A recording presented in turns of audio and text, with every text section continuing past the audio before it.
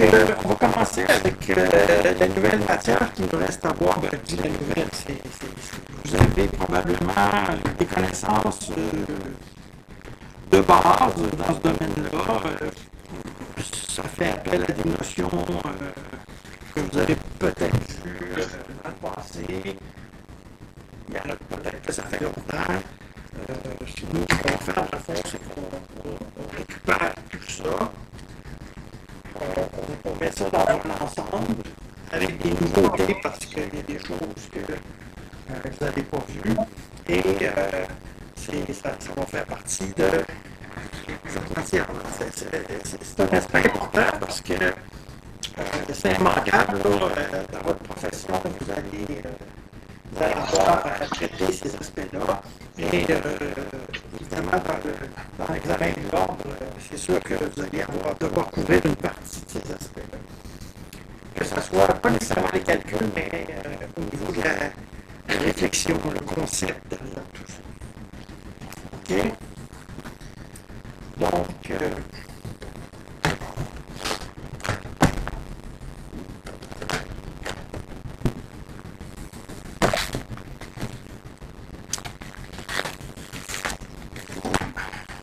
ce qu'on a vu avant la pause, c'était avant la pause de la semaine de relâche, on peut dire.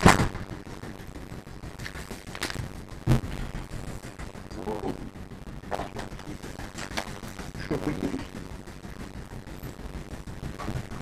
Qu'est-ce que tu fais là avec les mains?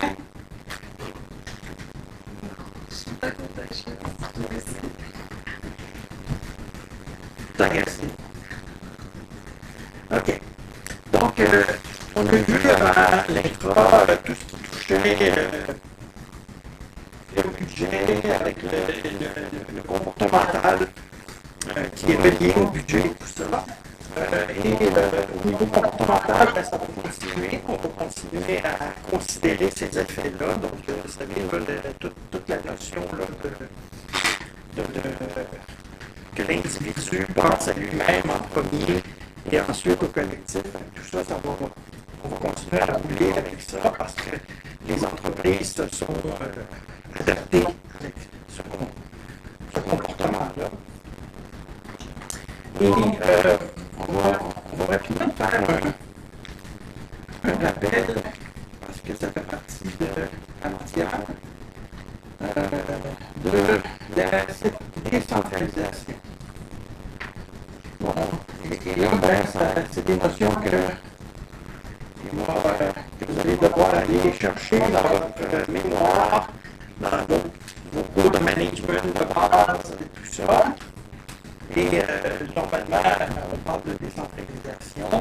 On parle notamment au niveau dans vos acétates, là, vous savez, là, quand on parlait d'une structure fonctionnelle, okay, où est-ce que, dans le fond, une structure par fonction, où est-ce que dans une entreprise normalement constituée, là, il y a toujours la direction générale et les différentes fonctions qui font partie de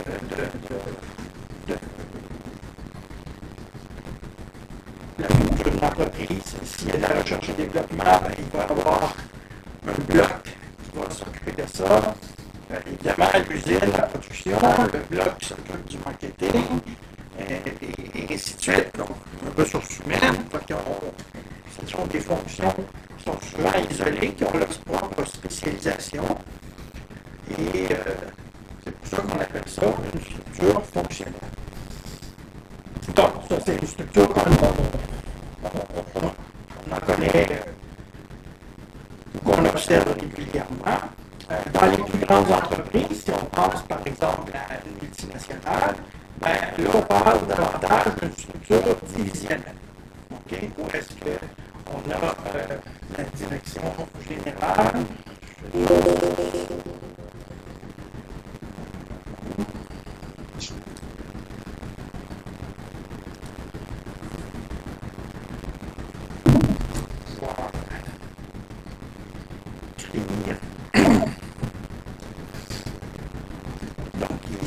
dans une structure divisionnelle, on parle souvent très grande entreprise.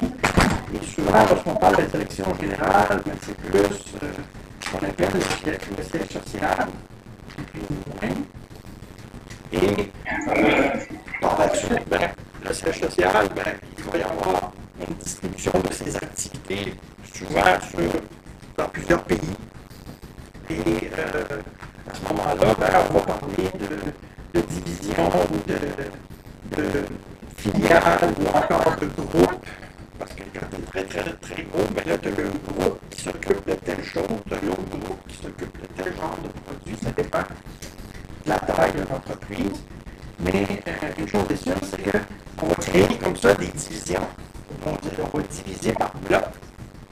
Et ça pourrait encore s'étaler à différents niveaux. Ça dépend encore une fois de la taille de l'entreprise.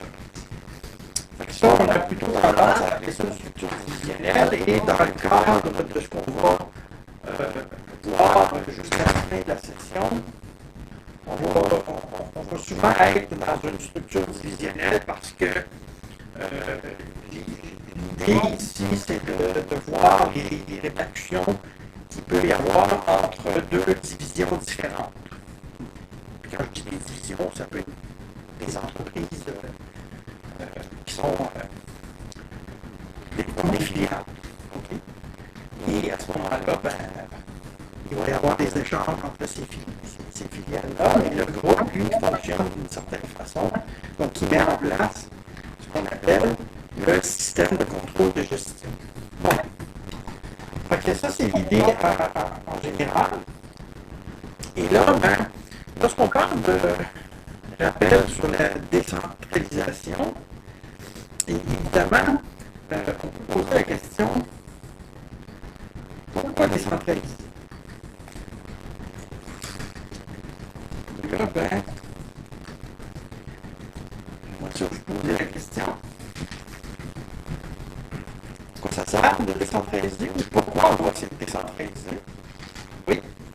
C'est sur une structure décentralisée. Le problème vient de l'information. C'est difficile pour l'entreprise de la direction, on va dire, de véhiculer sa stratégie juste au bas de l'échelle, si je peux dire ça comme ça. Tandis que quand c'est décentralisé, c'est plus facile en fait d'avoir des responsables de chaque division qui vont véhiculer la stratégie de l'entreprise. Oui, ok, mais quand on met des responsables, c'est quoi en gros la raison? Oui. On fait des décisions, c'est décentralisé à la direction générale. Oui, mais qu'est-ce qui fait que justement, en fait, ce que tu es en train de dire, c'est que la centralisation atteint ses limites et qu'à un certain moment donné, on doit décentraliser pour que l'information circule mieux. Et qu'est-ce qui cause cette pression-là sur la décentralisation? Oui. Charge de travail sur le poste. Charge de travail par personne. OK. Voilà, c'est la taille de l'entreprise. OK. Donc, pourquoi décentraliser? J'aime toujours utiliser le principe, mettons que vous décidez de partir en affaires. Vous allez avoir une petite entreprise, peut-être inférieur, vous allez avoir la première année, vous allez avoir un chiffre d'affaires inférieur à 1 million de dollars, et ainsi de suite. Mais là, ça va bien, vos produits sont bons, ça augmente, et là, au bout de 5 ans, le patron qui est là, lui, la première année, ça allait bien, il dirigeait ses affaires. La deuxième année, à croissance, il était content. Mais là, au bout de 5 ans, il est rendu à 3 millions de chiffre d'affaires, 4 millions, 5 millions, je ne sais pas trop. Qu'est-ce qui arrive dans sa gestion?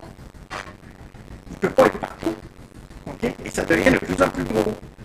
Et là, ben, il doit courir pour éteindre les feux partout parce que là, tranquillement, pas vite, ça grossit à telle place, ça grossit à telle place, et ainsi de suite. Il engage les employés, et là, à un moment donné, il brille, il ne peut pas tout faire. Fait que là, il va dire, ben là, moi, alors, c'était moi le patron. Et s'il y avait quelque chose, on venait voir, c'est moi qui décidais. C'est moi qui décidais parce que c'est mes intérêts qui sont en jeu. OK? S'il y a des pertes, c'est moi qui les subis. S'il y a des profits, ben, c'est moi qui les gagne. Okay? Et on a intérêt à pouvoir contrôler tous ces aspects-là. Okay? Mais il arrive un moment donné où tu te dis, regarde, c'est pas mieux si je fais une crise cardiaque et que j'en meurs. Donc, à un moment donné, vous n'avez pas le choix de déléguer. Vous devez décentraliser, engager des gens qui vont prendre des décisions à votre place. Et ça, est-ce que c'est rassurant pour un patron? Surtout quand c'est ses avoirs. Là, je suis en train d'engager quelqu'un qui va prendre, parce que je ne peux pas être partout, il va prendre des décisions à ma place. Et il va gérer mes avoirs. Est-ce qu'il va les gérer de façon correcte? Okay? Parce que s'il ne prend pas une bonne décision, c'est moi que ça va affecter. Okay? Moi, je la perds maintenant, comme propriétaire ou comme la personne qui est en haut. Mais je n'ai pas le choix, je suis obligé de décentraliser. C'est ça qui arrive dans toutes les entreprises. Okay? Et là, ben, pensez-y, quand vous êtes devenu très, très, très, très gros, ben, on n'a pas le choix. Des fois, j'ai l'impression que ça va de soi, c'est normal, les grandes entreprises sont décentralisées. Oui, mais ça va commencer comme ça commence tout petit. Bon, il faut se mettre dans la peau de la personne qui se voit face à la situation de déléguer les pouvoirs à une personne qui va prendre des décisions à sa place. Mais s'il ne prend pas la bonne décision, c'est pas lui qui va être pénalisé, c'est moi. OK? Fait que c'est bien beau décentraliser, on pense que ça se fait naturellement, mais si vous n'y voyez pas, il risque d'y avoir des problèmes. Bon, fait que là, tout ça, ça a créé une dynamique dans les organisations, et ça a, les gens ont fait face à des situations, et là, on a voulu faire ci, on a voulu faire ça, ça a marché, ça n'a pas marché, etc. Aujourd'hui, on est habitué de gérer ces grosses boîtes-là, mais ça s'est fait sur le tas. Et ce qui nous reste à voir, c'est de voir comment est-ce que ces entreprises-là gèrent ces situations-là. Bon. Fait que, pourquoi décentraliser? Donc, augmentation de la part de l'entreprise.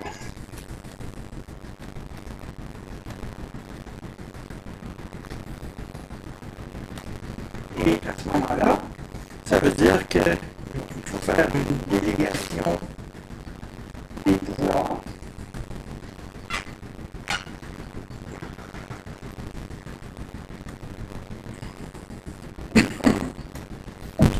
Et ça, ben, c'est un peu à contre-regard, OK? Parce qu'on ne peut être partout.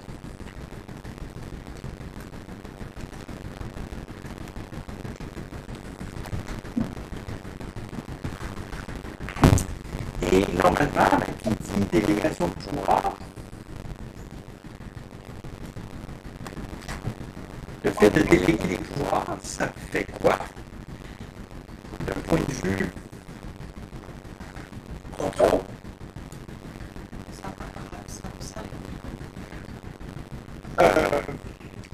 Pourquoi tu veux resserrer les contrôles? Justement, on parlait du fait que le propriétaire a on appelle ça comment? Oui. C'est des risques. Okay. Donc, dans le fond, le fait de devoir déléguer les pouvoirs, ça fait en sorte que ça augmente les risques pour l'actionnaire ou pour le propriétaire. Et quand on parle de risque,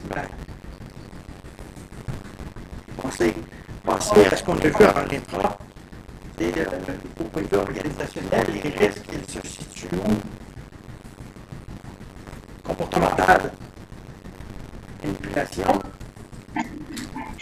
Parce que la personne, si vous avez délégué les pouvoirs, prend une mauvaise décision. Est-ce qu'il va venir se confesser à la fin de la journée pour dire ce excuse-moi, je prends une mauvaise décision aujourd'hui, puis tu vas perdre 100 000. Non, il va essayer de cacher ça. En tout cas, il ne dira pas de son plein gré facilement. OK? Fait que là, ben, c'est justement toutes ces espèces de circonstances-là font en sorte que pour vous, les risques augmentent. Et ces risques-là, ben, vous faites face à des formes de manipulation ou encore, souvenez-vous, on avait parlé de ça, une forme d'asymétrie d'information. Okay? Quand c'est vous qui étiez le grand patron et que tout le monde se rapportait à vous, vous aviez, en tout cas, en théorie, vous aviez 100% de l'information. OK? Disons 95. Et vous preniez les décisions au mieux que vous pouviez, mais au moins, vous assumiez vos tâches et tout ça. Et là, le fait de devoir déléguer les pouvoirs comme ça, vous êtes conscient qu'il y a des personnes qui peuvent prendre des mauvaises décisions et en plus, vous êtes conscient qu'ils vont essayer de vous le cacher. Okay? Donc là, ça relève les problèmes de manipulation, d'asymétrie. Et là, vous, du moins les gens qui vivaient ces situations-là, se sont dit, on ne peut pas rien faire face à ça, donc il faut réagir, il faut mettre en place une structure qui va permettre, pas nécessairement d'éliminer, mais de minimiser ces choses. Parce qu'on peut rarement les éliminer à 100%. C'est comme des rejets, ça. On ne peut pas les éliminer, on peut essayer de les réduire. Okay? Donc, quand les risques augmentent, un bon comptable doit faire quoi? Augmenter les contrôles. Parce que c'est l'idée même des contrôles. Mais des contrôles, c'est pour encadrer les actions, les comportements des gens, pour pas qu'il y ait trop de déviation. Et là, on met en place des politiques, des règlements, et ainsi de suite. Tout ça, c'est vu comme étant des contrôles. Et ces contrôles-là vont être mis en place dans le but d'influencer le plus possible les bons comportements.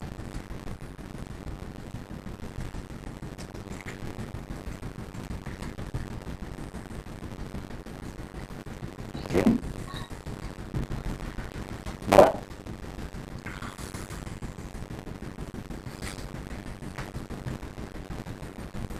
Dans le fond, on cherche à aligner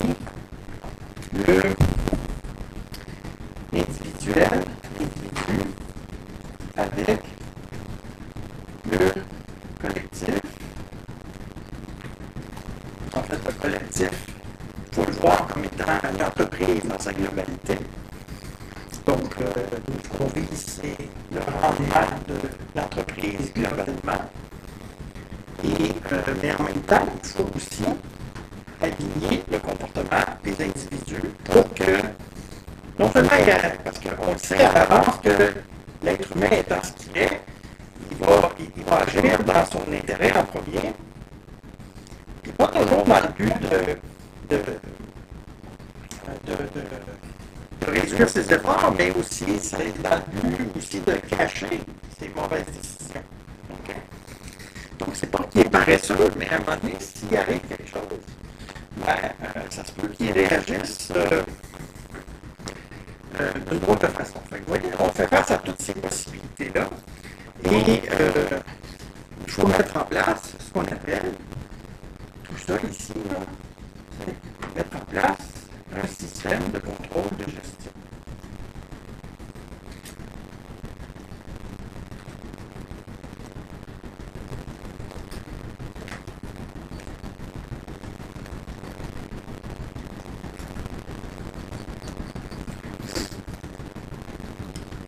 On appelle affectueusement le SCG ou en anglais le MCS, Management Control System. C'est plus joli en français. Et globalement, si on veut avoir une espèce de je vais essayer de composer avec trois aspects.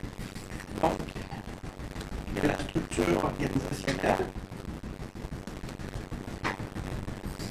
Il y a tout ce qui touche la politique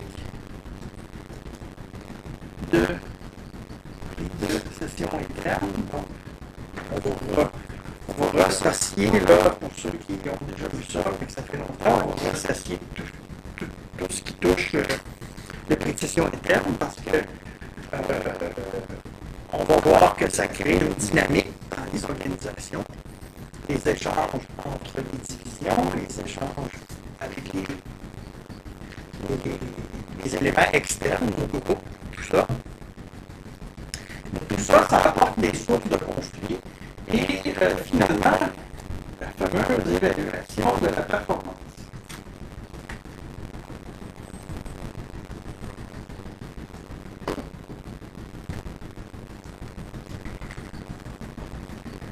Et ça va toucher autant l'individu que l'organisation.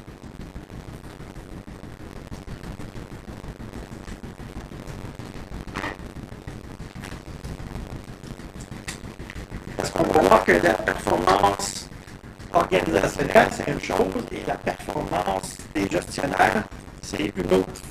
C'est pas tout à fait la même chose. Et ce qui compte dans tout ça, c'est qu'il faut voir que tous ces éléments-là soient cohérents. Okay? Donc, il faut assurer une cohérence entre ces trois éléments-là si on veut avoir un bon système de contrôle de gestion. Lorsqu'il y a des incohérences entre ces trois éléments-là, ben, ça affaiblit le système de contrôle de gestion. Okay? Donc, essentiellement, si vous voulez avoir un exemple de à quoi va ressembler une question à l'examen final, ben, on va vous mettre dans un contexte organisationnel où est-ce que une grosse entreprise avec des divisions. Et essentiellement, il y a des échanges internes et il y a des chicanes, il y a des tensions. Il y en a un qui n'est pas content, l'autre aussi n'est pas content, il y a des mésententes, et là, les deux s'accusent un et l'autre. Et même qu'à la fin, ils arrivent à la conclusion qu'il n'y a rien à faire, on ne pourra jamais s'entendre, mais le fait qu'ils ne s'entendent pas fait perdre au groupe un certain montant. Okay? Donc ça, on serait dans une situation où c'est pas optimal pour l'organisation. Il y a quelque chose qui ne va pas. Okay? Si le système de contrôle de gestion qui est en place ne permet pas d'optimiser tout ce qui serait bon pour le groupe, ben, c'est parce qu'il y a quelque chose qui ne va pas bien. Et à ce moment-là, ben, c'est souvent soit la structure, soit la politique de précision interne ou le mode d'évaluation qui fait défaut. Okay? Donc, typiquement, moi, je vais vous mettre dans une situation où il y a un problème. Okay? Et là, vous, votre rôle, c'est de me dire qu'est-ce qui n'est pas bon, où est-ce que vous avez identifié le problème, et là, qu'est-ce qu'il faut faire pour corriger la situation. Okay? Pour rééquilibrer d'une certaine façon le système de contrôle de gestion pour que ça fonctionne beaucoup mieux. Okay? C'est un peu ça qui est l'idée. Essentiellement, nous, à part la séance 10, là, qui, encore une fois, si tout va bien, la séance 10, c'est la présentation orale, il y a la séance 8 et 9, et entre les deux, on va voir ces éléments-là, structure, précision et évaluation de la performance. Okay?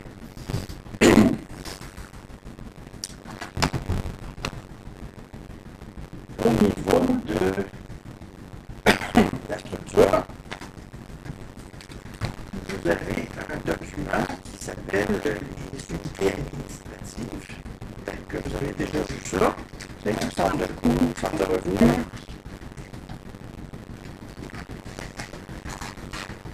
Centre de profit et centre d'investissement.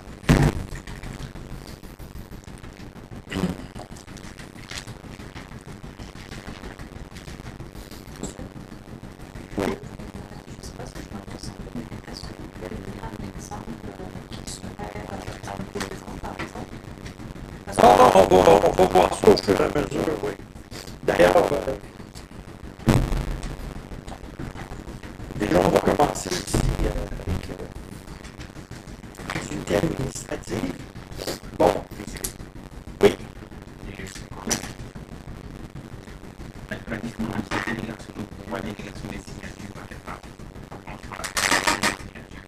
Les signatures?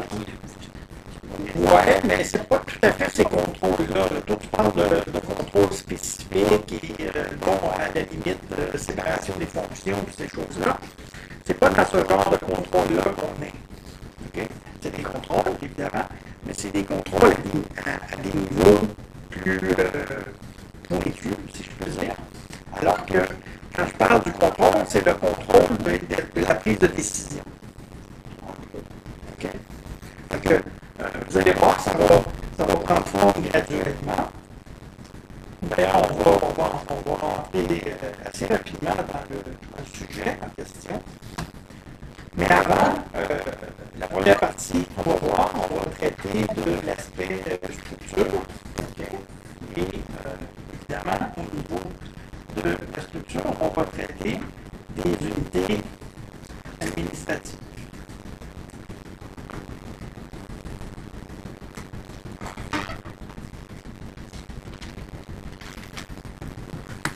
Et essentiellement, c'est les 4 unités administratives qu'on connaît ici, centre de coût, centre de revenus, centre de profit et centre d'investissement. Okay? Bon, lorsqu'on parle d'un centre de coût, on parle majoritairement d'une unité administrative dont les aspects sont essentiellement reliés au coût. Okay? Donc, dans le fond, la personne responsable d'un centre de coût est responsable de quoi? Ben, qu'est-ce qui est sous sa responsabilité? Ben, c'est les aspects reliés au coût. Par exemple, une usine de fabrication, le directeur d'usine gère un centre de coût. Okay? Est-ce qu'il est responsable des revenus? Le directeur d'usine? Okay? Si les ventes baissent, là, est-ce qu'on va aller taper ses doigts du directeur d'usine? Oui, si la qualité est pas bonne, mais non. Sinon, on va aller taper ses doigts du directeur d'usine si les choses qui sont sous sa responsabilité ont des problèmes. Mais si le problème est au niveau des ventes, on va aller voir le responsable des ventes. Okay? C'est comme ça qu'on parle des centres de responsabilité, des unités administratives. Donc, lorsqu'une personne est responsable d'un centre de coût, c'est parce qu'il gère essentiellement des coûts. Okay? Donc, usine de fabrication, pensez à ce qu'on a vu en gestion des coûts, les sections auxiliaires, dans une usine, ou entre autres l'entretien, l'approvisionnement, les services informatiques. Okay? Aujourd'hui, c'est immanquable. Toutes les entreprises ont un service de technologie informatique. Et essentiellement, c'est un centre de coût, ça. Okay? À moins d'avoir une espèce de structure de facturation interne qui arrive souvent à pays, mais pas toujours, essentiellement, c'est un centre de coût. Donc, on gère des unités administratives qui engagent des coûts. Okay? Et leur rôle n'est pas là pour générer des revenus, mais leur rôle est de venir supporter d'autres unités administratives. Okay? Et quel est l'objectif d'un centre de coût? Bien, évidemment, c'est de gérer au mieux les coûts et, si possible, les minimiser et ne pas les augmenter. Okay? Donc, quelqu'un qui est responsable d'un centre de coût, pensez au directeur d'usine, ben, si moi je veux évaluer sa performance, okay, ben, je vais mesurer quoi? Pensez à voix haute, là. Vous n'êtes pas obligé de lire et de répéter ce que vous lisez, là. Essayez de réfléchir à un directeur d'usine, normalement, qu'est-ce qu'on veut qu'il fasse de bien? Qu'il gère les coûts de production correctement. S'il y a des standards. On s'attend à ce qu'il respecte les standards. Qu'est-ce qu'on lui demande aussi souvent en dehors des coûts? La qualité, on lui demande de fabriquer à l'intérieur des devis, de la qualité qui est demandée. Et souvent, il y a le troisième aspect qu'on demande, les délais, respecter les délais de livraison, de production, ces choses-là, les ruptures de stock, ces choses-là. Pour minimiser les ruptures de stock, ces choses-là. Fait que, déjà, avec ces trois éléments-là, qui sont des éléments qu'on retrouve couramment, on se dit, moi, si je veux évaluer la performance d'un directeur d'usine, qui est responsable de centre de coût essentiellement, je vais l'évaluer sur le coût, la qualité et le respect des délais de production. Et ça, c'est des éléments qui sont sous sa responsabilité. Okay? Je ne vais pas lui demander comment se fait que les ventes ils ont baissé de 10%. Il va vous regarder et il va dire pas de contrôle ces ventes. Moi, je m'occupe de la production. Ils ont raison. Okay? Donc ça nous amène à une première maxime. Et oui, il va y avoir des maximes. Tiens, je vais vous tester. C'est quoi les maximes qu'on avait vues à date? On avait vu les maximes. Vous les avez appris comment? Oui, mais on disait que c'était des maximes générales. OK? Oui, bon. L'absence de contrôle.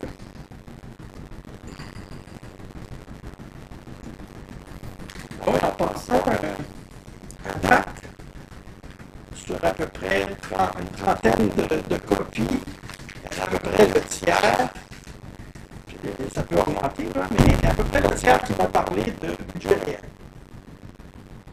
Okay. C'est étonnant. On est en train de me regarder et dire budget réel. Mais il y a à peu près le tiers des étudiants, à quelque part, dans leurs explications, vont parler du budget réel. Okay.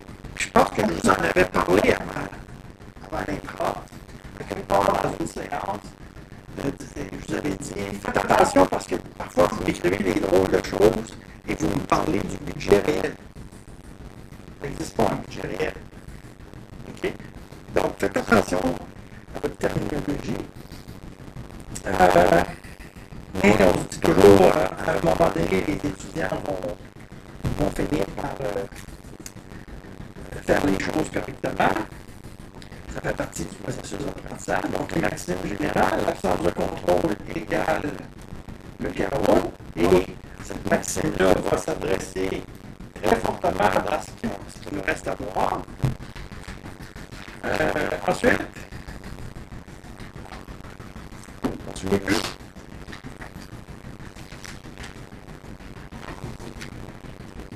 Ah? Quand il y en a trop?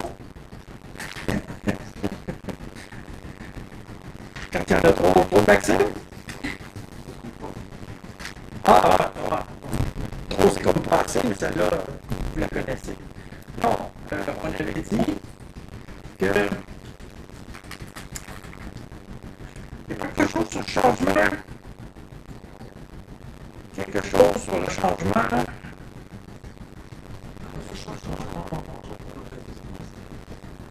Non, on avait dit la seule constance est le changement. Okay. Donc, ne pas vivre dans l'immobilité, parce que vous allez mourir, parce que votre compétition va vous dépasser. Et le troisième qui disait la nécessité est la mère de l'invention. Bon, on avait vu ça assez rapidement. Là. Autrement dit, quand on veut, on peut. Et en fait, c'était un peu une image pour montrer que souvent les entreprises stagnantes qui vivent un peu dans leur zone de confort s'imaginent que tout a été fait et qu'on ne peut pas aller mieux que ça, jusqu'à temps qu'il y a quelqu'un qui est plus agressif que vous, décide d'aller plus loin, et là, soudainement, ça existe. Qu'est-ce qui a fait qu'on a inventé quelque chose de nouveau? Ben, c'est souvent relié à la nécessité. Il y a quelqu'un qui a vu quelque chose qui avait un potentiel sur le marché et à chaque fois que je veux faire ressortir cette chose-là, je pense toujours au téléphone en tombe qui a révolutionné un peu la téléphonie cellulaire avec quelque chose de complètement nouveau. Okay. Lui ayant vu ça, il s'est dit on va le faire. Okay. Et ça s'est fait. Il ne faut pas dormir sur ses lauriers. Maintenant, on va aussi avoir ce qu'on appelle des maximes spécifiques qui sont spécifiques au son public. Et avec ce que je viens de vous dire, une des premières, c'est qu'on doit toujours évaluer un gestionnaire. Quand je dis gestionnaire ici, c'est une personne à qui on a délégué les pouvoirs. Okay? Donc, on va toujours évaluer un gestionnaire en fonction des éléments qui sont sous son contrôle.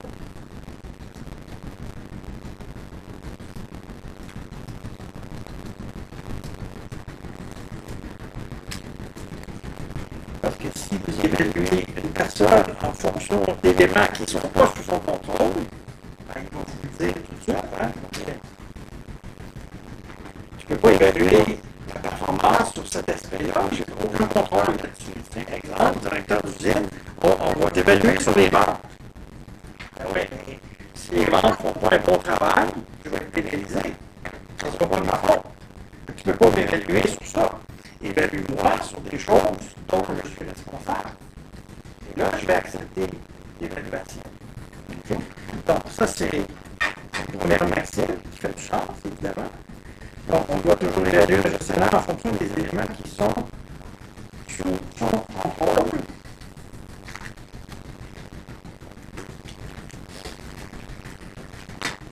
Et tout de suite, rajouter une deuxième maxime, c'est qu'on obtient normalement ce qu'on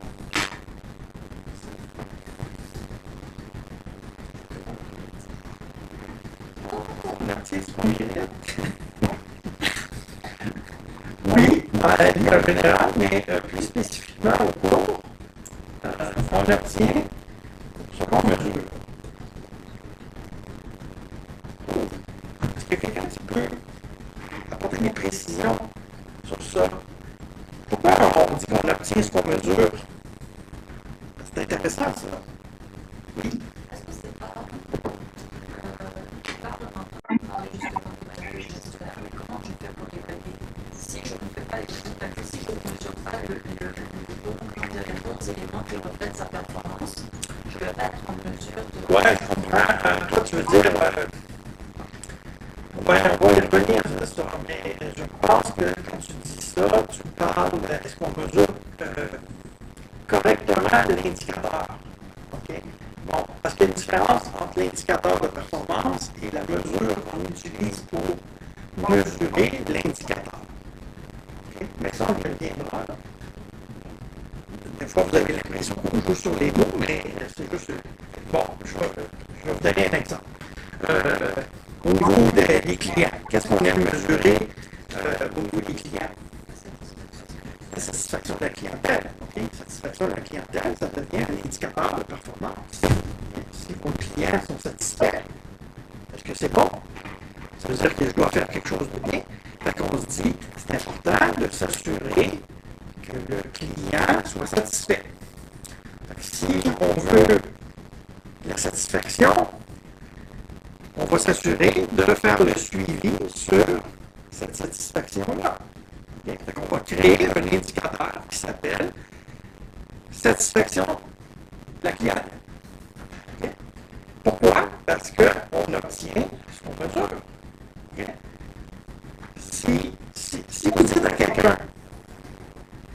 je vais t'évaluer. Quelqu'un qui s'occupe, mettons, du marketing. Et là, je vais une partie de ton évaluation, dépendant de tes responsabilités, toute ton évaluation va être basée sur la satisfaction de la clientèle. Okay? Fait qu'on va développer des mesures pour mesurer ça, mais c'est avec ça qu'on va t'évaluer. Fait que si tu fais pas un bon travail, parce que ça va ressortir, et lorsqu'on va évaluer la satisfaction de la clientèle, ben, il va y avoir des plaintes, il va y avoir de la grogne, peut-être les ventes vont baisser, pour toutes sortes de raisons. Et là, ben, je vais venir te voir et je vais te demander des explications. Donc, la personne qui sait qui est évaluée sur la satisfaction de la clientèle, qu'est-ce qu'il va faire dans son travail? Parce qu'il va dire, ouais, mais là, moi, si je t'évalue là-dessus, il faut que je m'arrange pour que ça soit bon. Et si vous ne mesurez pas la satisfaction de la clientèle, est-ce qu'il va se forcer? Est-ce qu'il va se forcer à avoir une bonne satisfaction? Ben, pas nécessairement, il va mesurer là-dessus. Okay? C'est dans ce sens-là qu'on dit on obtient ce qu'on mesure. Si vous voulez avoir de la qualité, mais que vous ne la mesurez pas, qu'est-ce qui risque d'arriver? Vous n'aurez pas la qualité. Parce que, mettons, vous êtes en train de dire à la personne que la qualité, c'est pas important, je ne te mesure pas là-dessus. Fait que là, lui, il va dire, moi, comment je t'évalue? Si je ne veux pas être blâmé, là, moi, je veux pas avoir de problème. Je veux que ça soit tout bon dans ma vie, dans mon travail. Okay? Et là, on dit que la façon dont on va m'évaluer, c'est en fonction de tel critère, tel critère, tel critère. Fait que qu'est-ce qu'il va faire? Ça va être là-dessus qu'il va se concentrer. Parce qu'il va dire, si ces critères-là ne sont pas respectés, ils vont venir me voir et ils vont me tomber dessus. Donc, j'ai intérêt à ce que ces critères-là soient bons. Okay? Donc, c'est pour ça qu'on dit on obtient ce qu'on mesure. Si vous voulez la qualité, il faut mesurer la qualité. Okay? Et vous dites à la personne, tu vas être évalué sur la qualité. Fait que si la qualité n'est pas bonne, il faut venir te voir. Fait que là, lui, il va dire, j'ai intérêt à ce que la qualité soit bonne. Mais si vous ne la mesurez pas, la qualité, mais vous la voulez, la qualité, mais vous ne la mesurez pas, le gestionnaire il va dire, donc, la qualité, ça doit pas être important. Si la qualité n'est pas bonne, moi, je n'ai aucun signal, c'est important, là. Fait qu'il va plutôt se concentrer sur les autres éléments sur lesquels il est évalué, mais pas la qualité nécessairement, parce qu'il n'est pas évalué là-dessus. Mais si vous la voulez, la qualité, mesurez-la. Vous allez voir, vous allez la voir. Fait qu'il faut comprendre le raisonnement humain de cette façon-là. C'est bon? Donc, c'est pour ça que si on revient à notre tableau ici, quelqu'un qui est responsable d'un centre de coût comme le directeur de la production, ben, on va l'évaluer sur les éléments qui sont sous son contrôle. Bon, respect du budget, respect des standards, qualité de la livraison, le niveau de stock, les ruptures de stock, toutes ces choses-là. Bon, coût de revient, c'est relié aux standards, bon, toutes sortes d'éléments comme ça qui sont directement liés à la responsabilité d'un gestionnaire qu'on qualifie responsable d'un centre de coût. OK? Fait que ça va être comme ça, la même logique pour chacun des différents centres de responsabilité. On appelle ça aussi souvent des centres de responsabilité. Donc, on pourrait ajouter ça ici.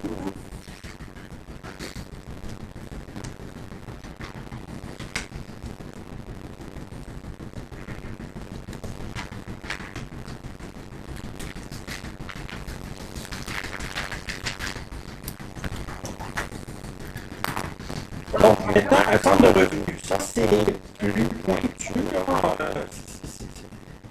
c'est moins évident, mais ça suit la même logique, sauf que si on vous qualifie comme étant responsable d'un centre de revenus, vous vous occupez essentiellement des revenus. Okay? Donc, à quoi vous pensez quand vous parlez d'un gestionnaire responsable d'un centre de revenus? C'est relié aux ventes. Okay?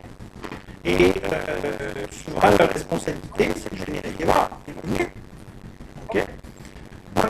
pas tant les coûts, mais au moins les revenus. Et on dit ici majoritairement les aspects reliés aux revenus. Bon, je donne des exemples ici, un centre de distribution, une succursale de vente, ça c'est typiquement là, des centres de revenus. Directeur du marketing, essentiellement, ça peut être, on peut qualifier ça comme étant un centre de revenus, quoique il y a quand même des coûts à gérer, mais si on veut aller vraiment se concentrer dans quelque chose de typique, là, on parle souvent d'un centre de distribution, succursale de vente, tout ça. Moi, je prends souvent l'idée que vous êtes capable de visualiser facilement. Mettons que vous êtes responsable d'une boutique de souliers dans un centre d'achat, une boutique à Lidl, par exemple. Okay?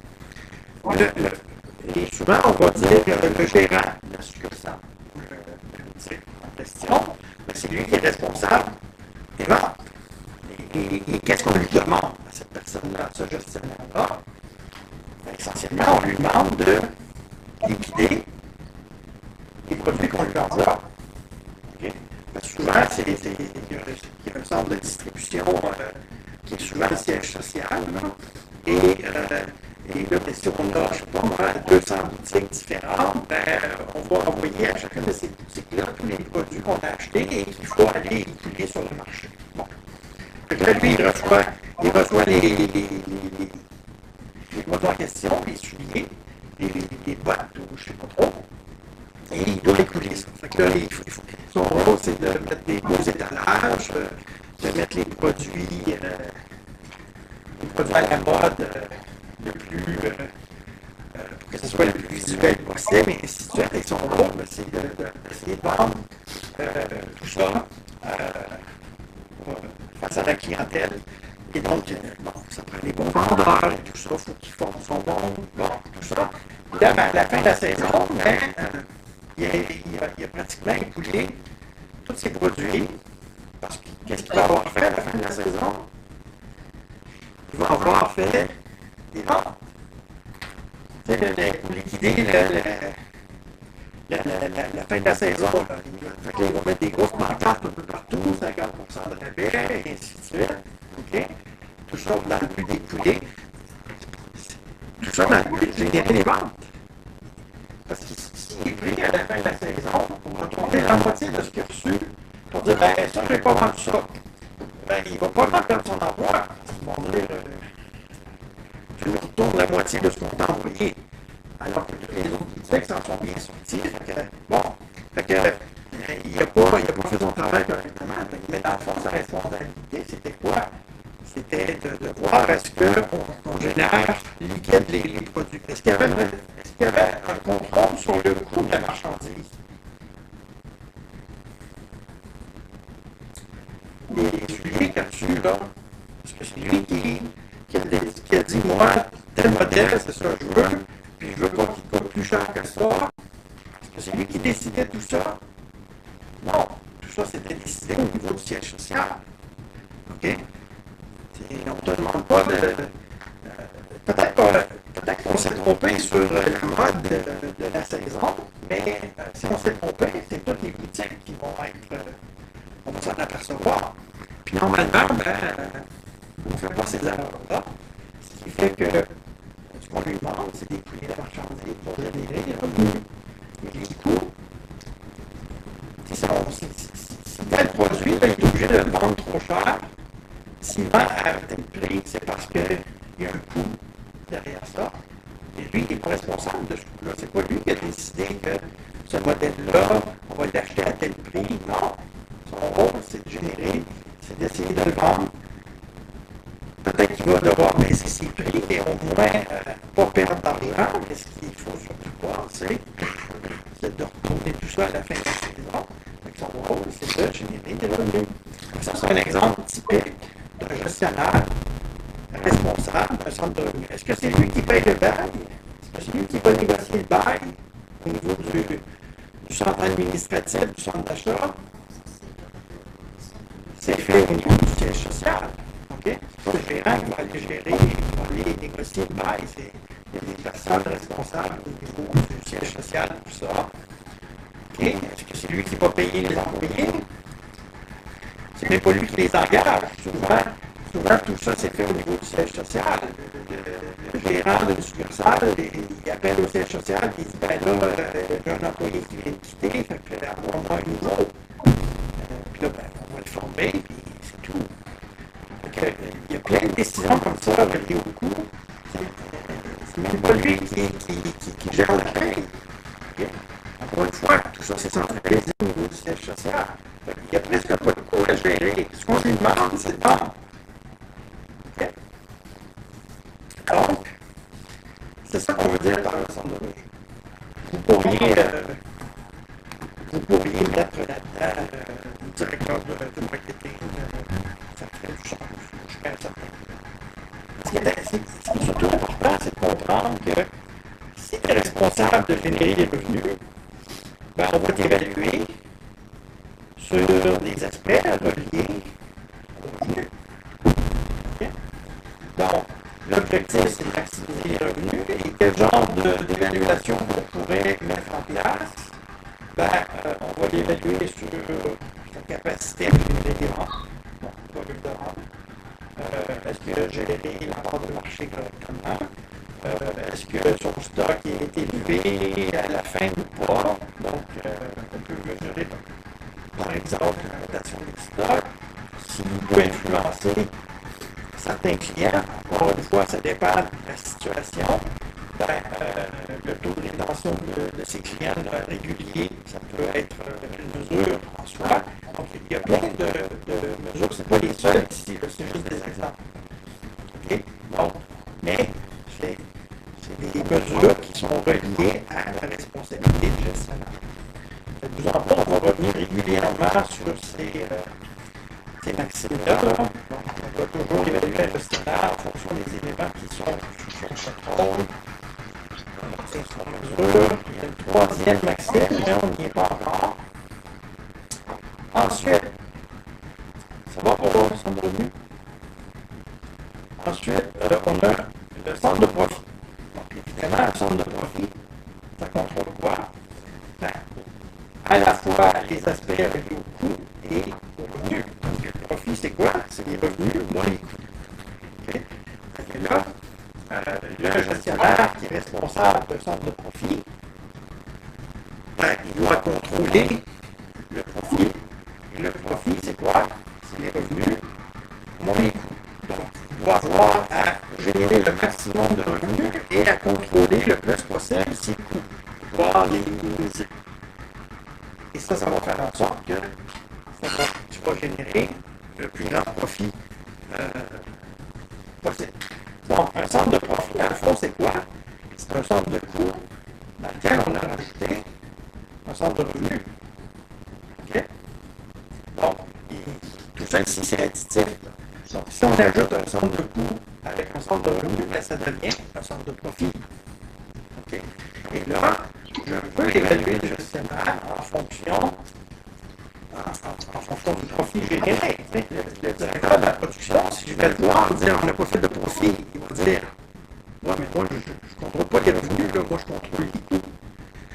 Vous allez voir les directeurs du marketing, on n'a pas fait de profit, ils vont vous dire ouais, moi, je contrôle les revenus, mais si en production, ils n'ont pas fait un bon travail, c'est pas de ma faute. Okay?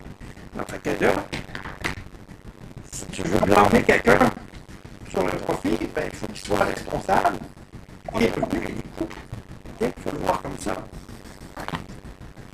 Donc, quel est l'objectif d'un gestionnaire responsable d'un centre de profit? C'est de maximiser le profit. Et comment on va l'évaluer? Ben,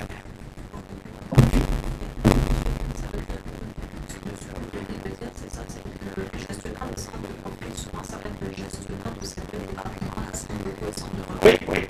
Ben, par exemple, responsable d'une division.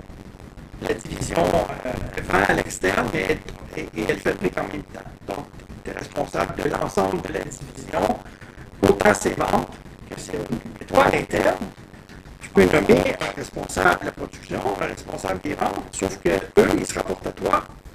Eux, ils se rapportent pas au siège social. C'est toi qui se rapporte au siège social. Le siège social, c'est toi qui parles, et ils vont dire, tu es responsable d'un centre de profit. Donc, on va te suivre en fonction de ces éléments-là. Évidemment, à l'interne, toi, tu vas avoir ta propre dynamique interne. OK? Donc, et là, ben, on parle de, par exemple, respect du budget, croissance des profits et tout autre aspect lié au centre de coût et centre de revenus. Okay?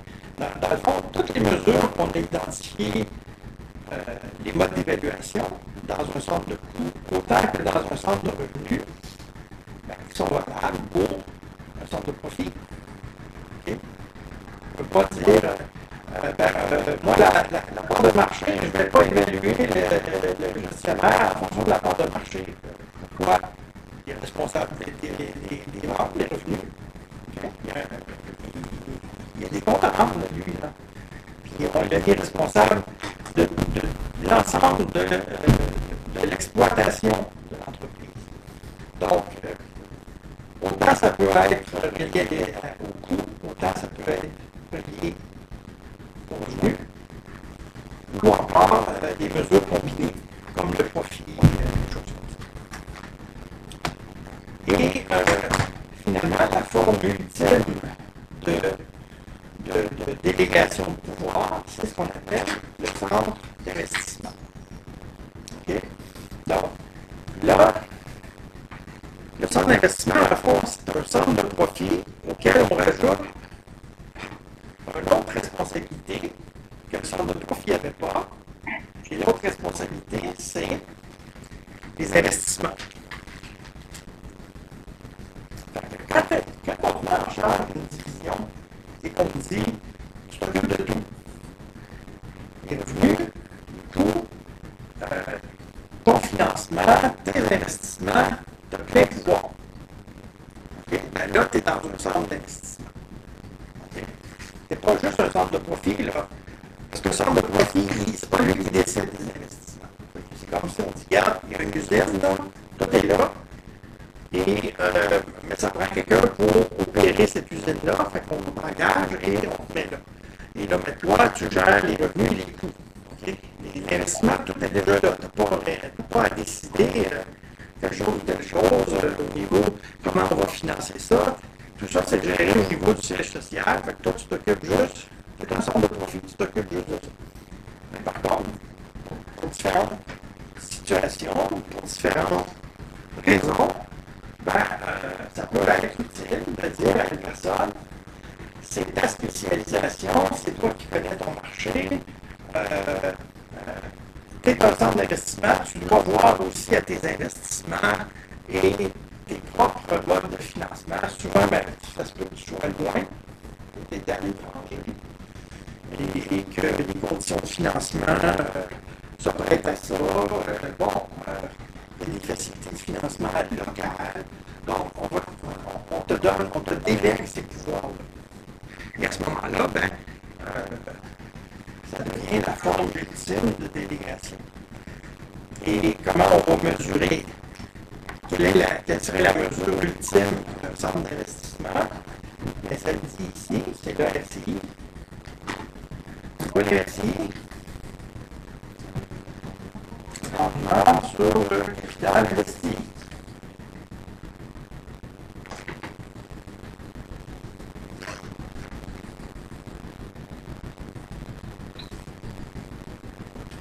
C'est quoi ça, le RCI? En termes de mesure, c'est le bénéfice divisé par l'actif.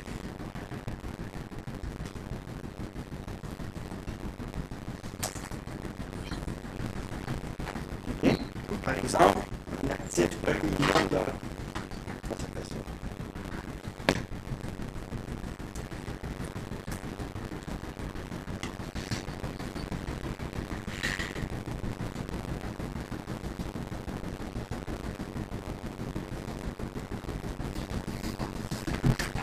Un actif de 1 million de dollars qui génère à chaque année 100 000 dollars de bénéfices, ben, elle va générer un rendement de 100 000 sur 1 million, 10 %.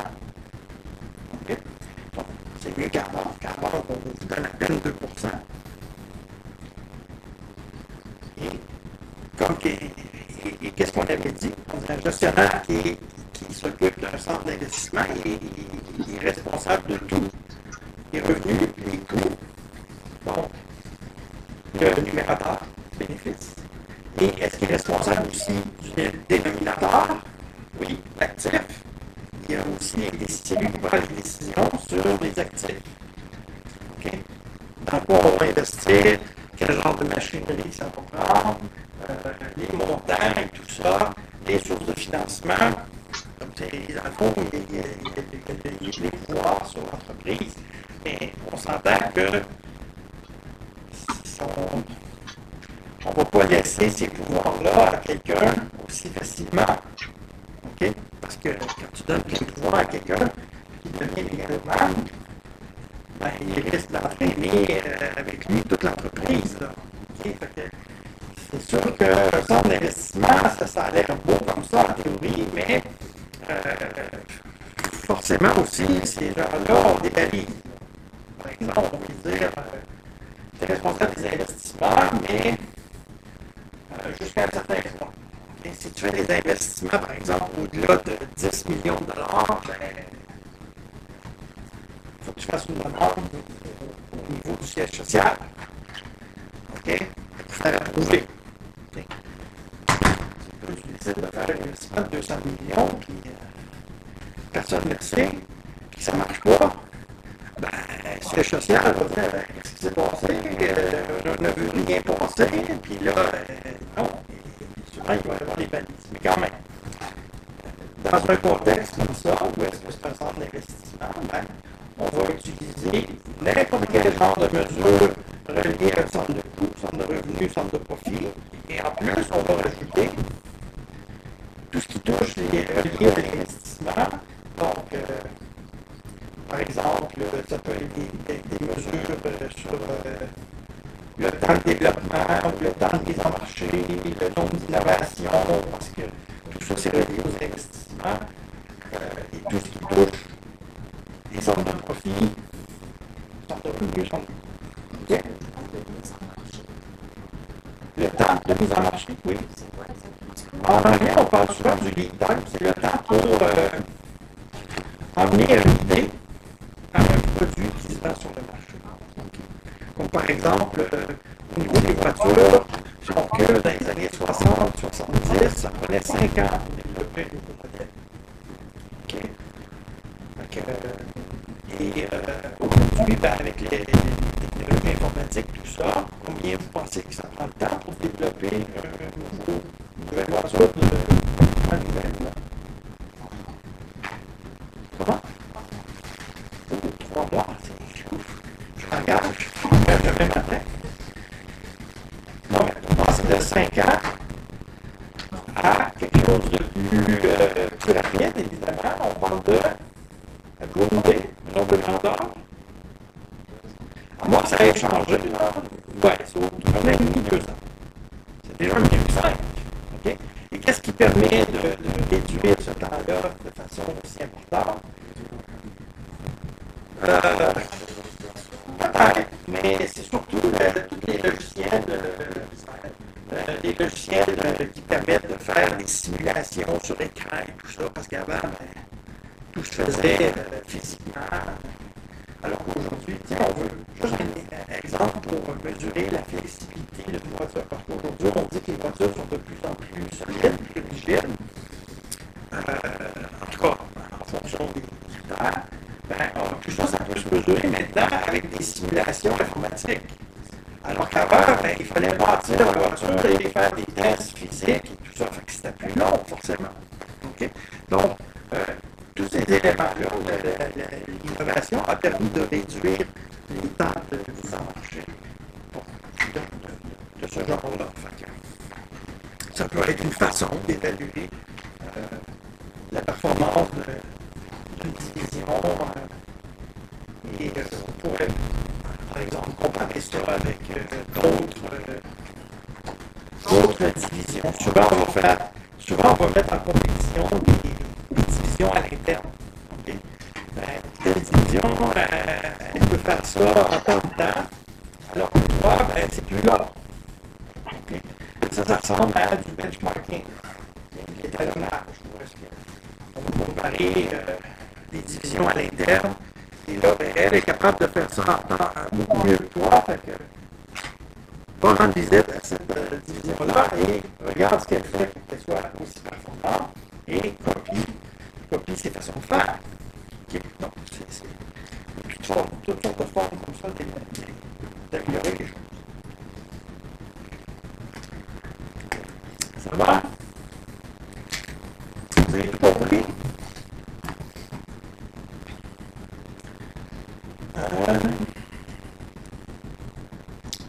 Ouais. Fait qu'on va aller à la pause. Ouais. Alors, aussi bien prendre la pause avant de continuer. On va enchaîner tantôt avec une session interne. Ça aussi, normalement, c'est quelque chose que vous avez vu fait longtemps, et je vous dis tout de suite, là, les petites sessions internes, des fois, on pense que c'est facile, mais on se fait toujours avoir. Au début. En tout cas, c'est bon. On commence à 8h15. Non, vous n'allez pas pouvoir sortir. Confinement.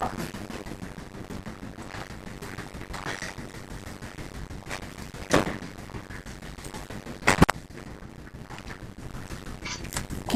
Au niveau du fixation interne.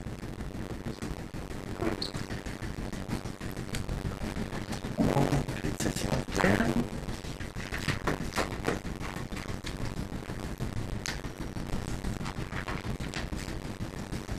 Et là, souvent, on va utiliser PCI pour indiquer le prix de session interne. OK. Si on fait un petit rappel, essentiellement, on va toujours se retrouver dans un contexte où il y a le groupe,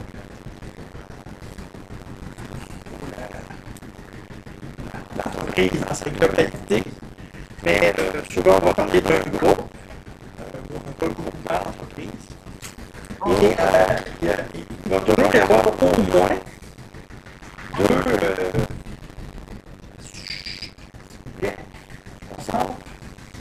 il va toujours y avoir au moins deux divisions qui vont être appelées à faire des échanges.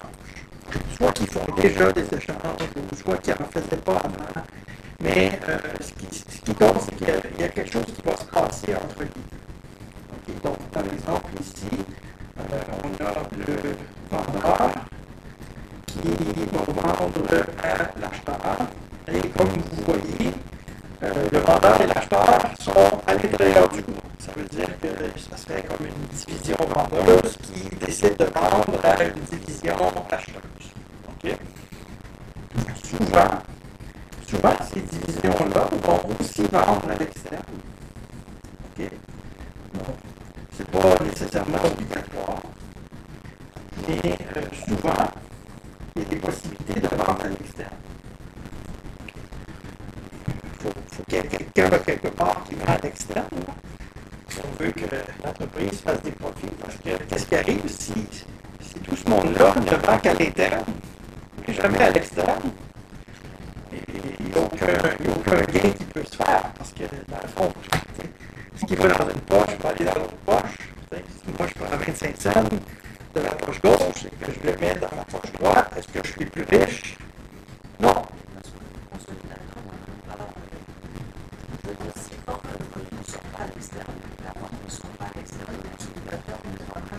Non, c'est ça. Tant qu'aussi longtemps que ça se passe à l'interne, ça ne change rien pour le groupe. Par contre, si les échanges internes finissent par aboutir ou impacter sur l'externe, là, il va y avoir des conséquences. Okay? Et ces chicanes à l'interne, là, parce que dans le fond, ce qui va arriver, c'est qu'il va y avoir des tensions entre les divisions, parce que le système de contrôle de gestion n'est pas tout à fait adéquat. Ça va faire en sorte que, comme le système de contrôle n'est pas tout à fait manque de cohérence, qui n'est pas bien moment-là, ça va créer des tensions et ces tensions-là peuvent minimiser, ce ne sera pas optimal pour l'entreprise. Donc, autant un comme de l'autre, par exemple, ici, on pourrait avoir des fournisseurs externes qui peuvent aussi avoir des conséquences. Okay. Donc, tout ce qui vient, que ce soit d'un fournisseur ou d'un client à l'externe, ça va avoir des conséquences sur le groupe. Mais encore une fois, tant et aussi longtemps que c'est à l'interne, si ça n'a aucun impact sur l'externe, à ce moment-là, on est indifférent parce que ça ne change rien pour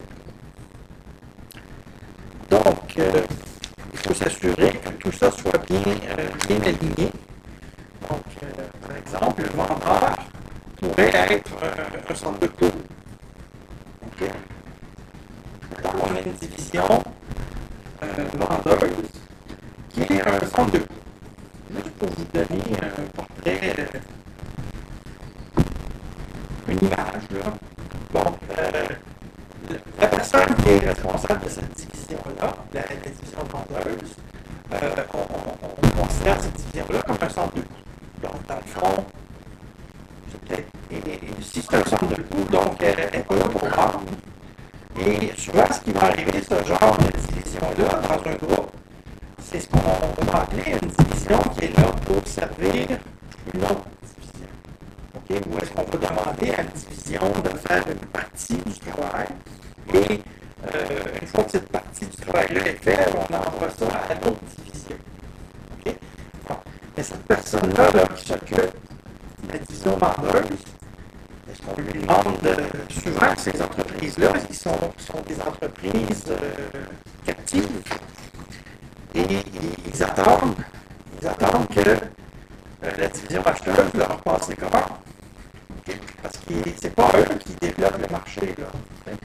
Mettons ici qu'il n'y a pas de vente externe, c'est un centre de coût. Okay? C'est une usine qui est là pour fabriquer des choses. Et, bon, moi, un exemple, fabriquer des avions. Okay? Et là, ben, les ailes de l'avion sont faites dans une usine en particulier. Et une fois que les ailes sont faites, on les déménage dans une autre usine, plus loin, des fois même dans un autre pays. Et c'est là qu'on fait l'assemblage final. Donc, ça peut être un exemple. Et les ailes, est-ce que je vais me mettre à fabriquer toutes sortes d'ailes différentes? Non. Vous êtes à la remorque de ce que l'autre, la division acheteuse, va vous dire de faire. C'est pour ça qu'on dit que souvent les centres de coût, c'est captif. Ils sont là pour servir d'autres unités, mais c'est pas eux qui font nécessairement toute la promotion de leurs produits, tout ça. Ils sont toujours à l'attente. Un centre de coût, parfois, va devoir vendre ses produits à une entreprise acheteuse. Bon. Et là, ben, un exemple, tantôt, vous m'avez demandé, qu'est-ce qu'un exemple de tension? Bon. Et là, ben, par exemple, un nouveau produit qu'on demande au vendeur de faire. Et là, ben, l'acheteur négocie un certain prix. Et là, le vendeur décide que non, ça ne m'intéresse pas de vendre à ce prix-là. Les coûts sont supérieurs à ce que tu offres. Bon, un aile d'avion, on va vendre ça 500 000 et l'acheteur m'offre 300 000. Donc là, ben non, 300 000, ça ne paye même pas mes coûts. Bon. Mais là, l'acheteur va argumenter, non, tu fais de l'argent avec ça, et là, le vendeur va dire non, 300 000, ça ne m'intéresse pas, on va ailleurs. Okay. Bon, et là, ben, si je vais ailleurs, le fournisseur externe, il va me vendre 600 000 $. Fait que j'aime mieux passer par toi, mais moi je t'offre 300 000 parce qu'à 300 000 $, tu vas t'en sortir. Et là, l'autre n'est pas intéressé de vendre en bas de 500 000. Qu'est-ce qui fait défaut ici? Avec l'histoire que je viens de vous raconter. Pourquoi le termes de centre de coût, je veux absolument vendre 500 000 $.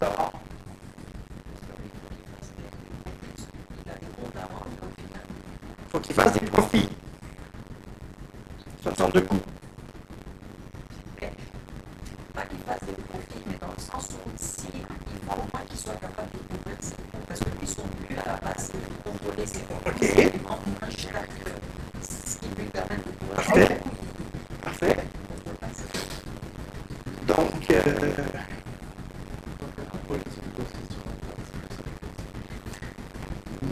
il n'y a pas de politique. Ça peut être, on va en mettre une politique, mais admettons que.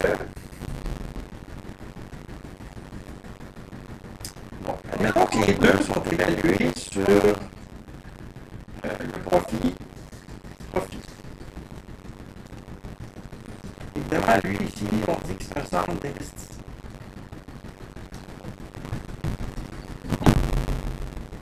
Là, il y a la chicane. Bon, pourquoi le vendeur tient absolument à vendre à un certain prix? Ben, on vient de dire que le vendeur est évalué sur le profit qu'il génère. OK? Fait que lui, c'est sûr, il va analyser ses coûts. Il va dire, ben, dans mon prix, je dois m'assurer de faire un profit. OK? Vous voyez ça? C'est la même chose pour l'acheteur. L'acheteur aussi, c'est un centre d'investissement. Puis aussi, il veut maximiser son bénéfice. Fait qu'il y a intérêt à négocier à la baisse avec la division vendeuse. Parce que moi, si je vais à l'extérieur, on me charge 600 000. Et moi, ce que je lui offre, c'est 300 000. Du coup, ça donne, c'est des chaînes grossiers. Même si vous me dites ça n'a pas de sens, c'est juste pour. Souvent, il faut exagérer les choses pour voir où est-ce qu'on fait. Et là, ben, s'ils ne s'entendent pas, parce qu'à 300 000, le vendeur ne fait pas de profit, et là, il va dire que ça va nuire à mon évaluation. Et l'acheteur va dire, ben, à 300 000, moi, j'améliore ma cause, mais si je ne trouve rien, je vais être obligé d'aller acheter à 600 000 à l'externe. Ça va nuire à mon profit. Mais globalement, le groupe va avoir à supporter des coûts supplémentaires. Et ça ne sera pas optimal pour le groupe. Tout ça, et la résultante sur le groupe vient du fait que les deux à l'interne n'ont pas pu s'entendre. Ils n'ont pas pu s'entendre pourquoi? C'est quoi? Qu'est-ce qui est la cause de leur chicane? Oui, en fait, c'est parce que les deux sont évalués sur le profit. Est-ce qu'il n'y a pas une contradiction ici avec la structure ou le centre de responsabilité?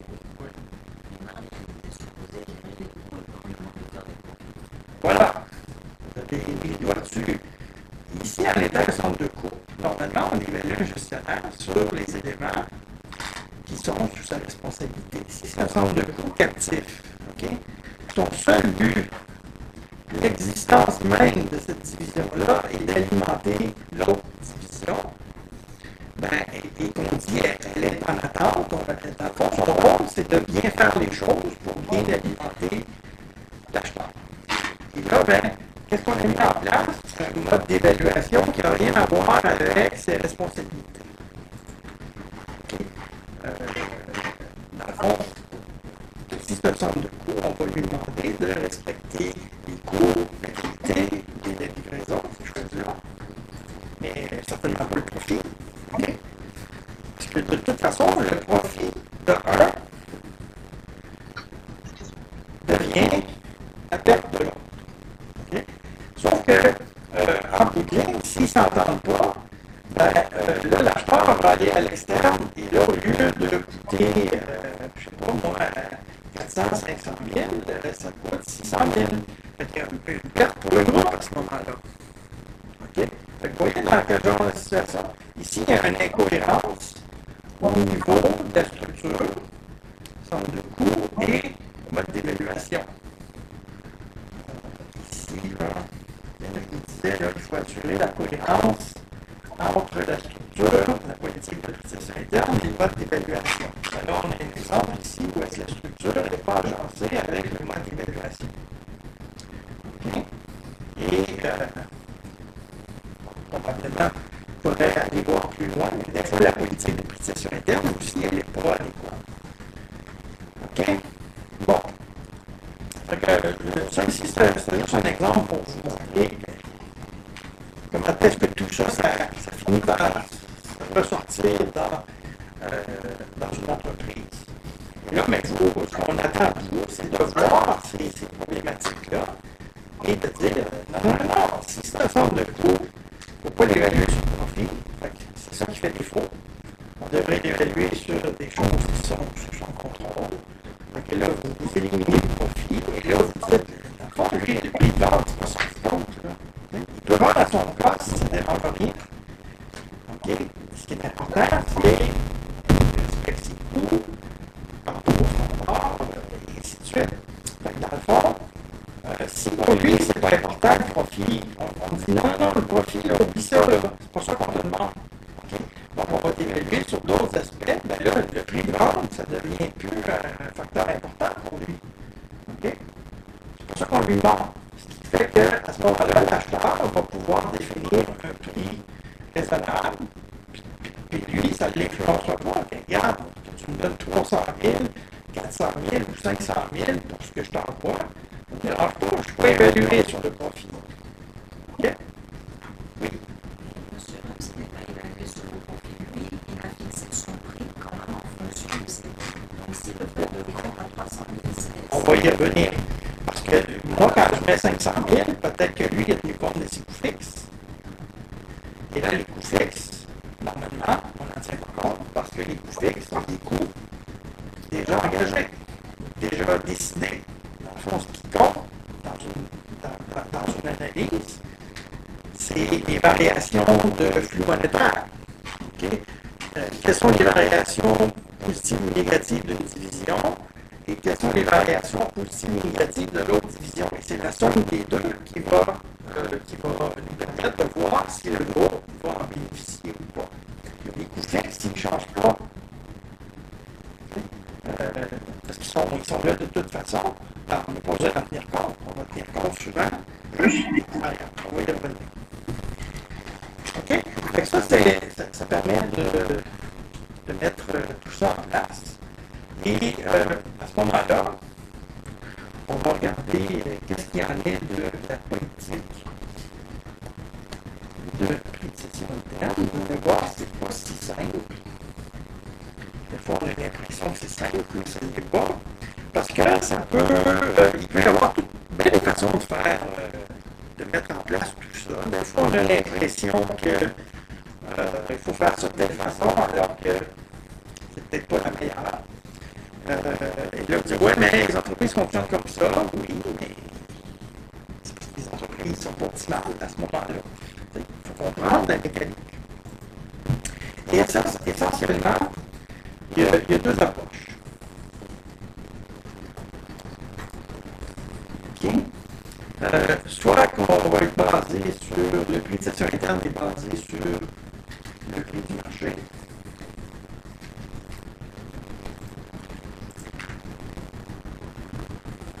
OK?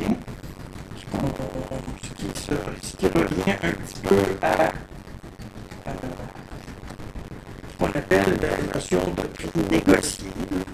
Parce que normalement, dans une négociation, on finit par deux parties indépendantes qui négocient, vont s'entendre finalement sur quoi, vont finir par s'ajuster et ça va correspondre au prix du marché.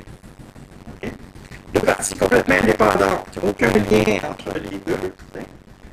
Un client, un fournisseur, et là, ils vont négocier un prix, ils vont finir par s'entendre, et ce prix-là va devenir le prix qui correspond au marché, parce qu'ils n'ont pas de cadeau à se faire. Okay? Fait que ça, normalement, le prix du marché reflète une négociation saine entre deux parties complètement indépendantes. Donc, le prix du marché, normalement, c'est ce qu'on appelle la méthode idéale. Okay? Pourquoi on dit que le prix du marché marché, c'est idéal comme prix. Pourquoi on dit que, dans le fond, le prix de cession interne, c'est le prix d'échange entre les deux divisions, mais c'est à l'interne.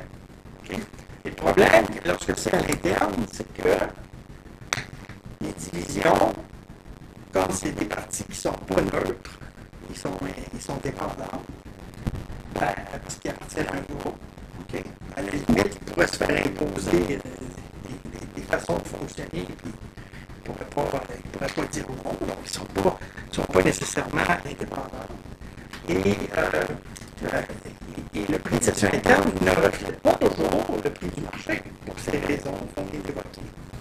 Fait que souvent, ça va créer des différences. Mais si on veut que le prix de cession interne soit juste, on dit qu'il doit refléter le prix du marché. Pourquoi on dit ça? Pourquoi le prix du marché se veut être le prix le plus juste, le plus représentatif?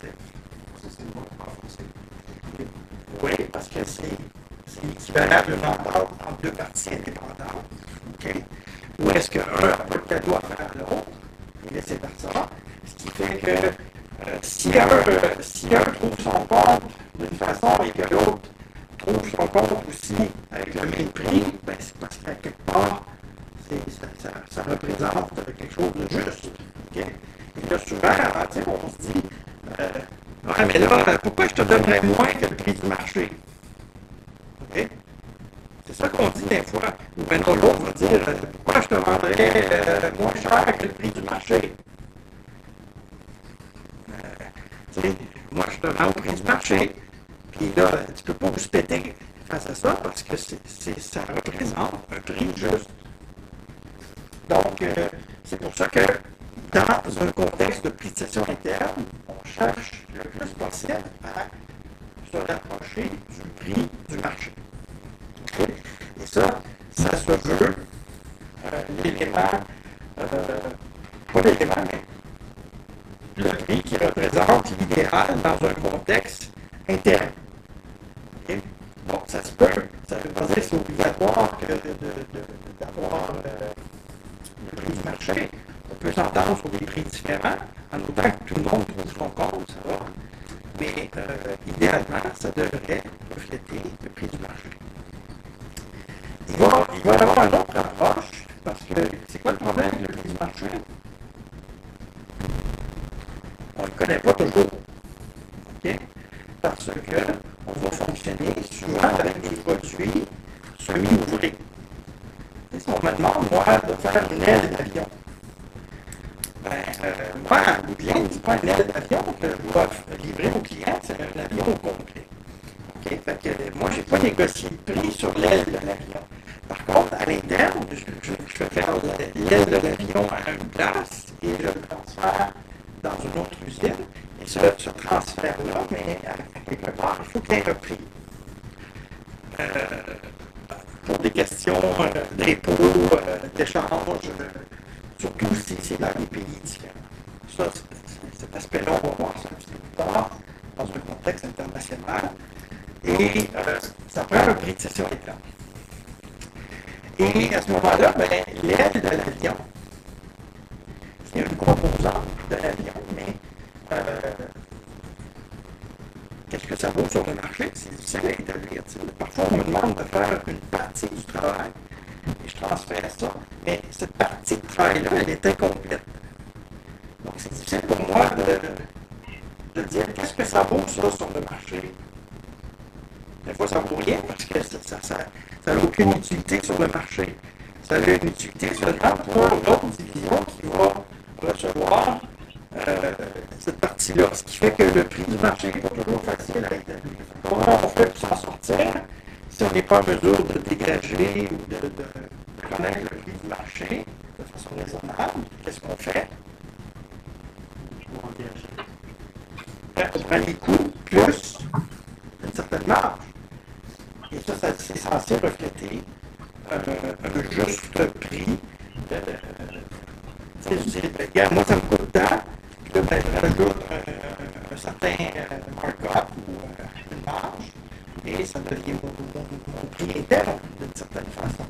Donc, souvent, ce qu'on va faire, c'est qu'on va regarder les coûts plus une certaine marge.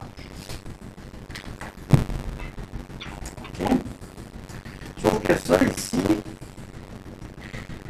faut faire attention.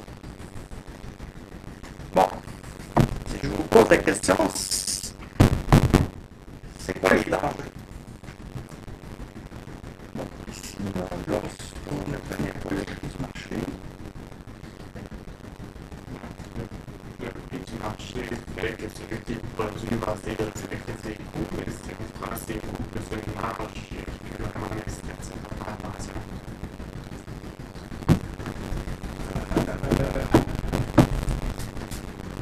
qu'est-ce que tu veux dire, faire attention? Disons, moi, je fabrique les ailes d'avion. Ouais. Le prix du marché, c'est 1 million de 100 000 ailes. Ouais. Puis ça m'en coûte 110 000, ben je sais que je ne fais pas de bon job. Tandis que ça, avec le plus marge, on prendrait 110 000 plus 10 000, 120 000. Même si le coût du marché réel serait 100 000, moi je dois prendre le bon job, mais en réalité, je pourrais diminuer mes coûts. Là, tu es en train de mettre la notion de coût standard là-dedans.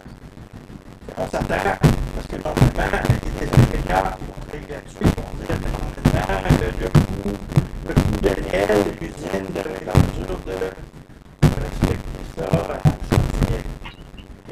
Et là, si toi, tu arrives sur 120 000, on fait tout le job. Mais c'est censé te coûter 110 000, on s'attend à ce que ça te coûte 110 000. Et là, c'est à toi de voir si c'est possible et tout ça. Et là, à quelque part, il y a la notion standard et ça va impacter ici. Mais souvent, on va utiliser coût plus marge, mais la marge, par exemple, le coût,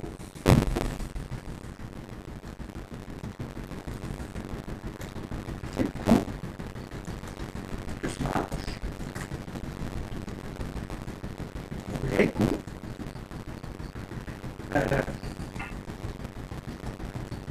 La marge, c'est combien? C'est ça, parce que ça va être chaque fonction qui va décider c'est quoi sa marge.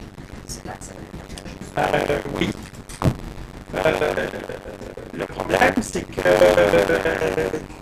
qui va décider de ce qui est une bonne marge?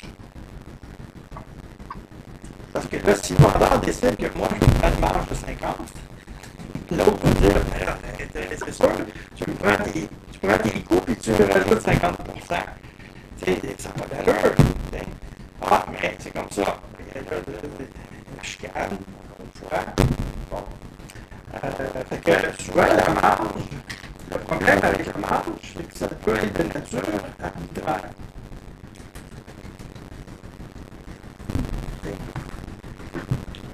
Puis souvent, le problème dans les sièges sociaux de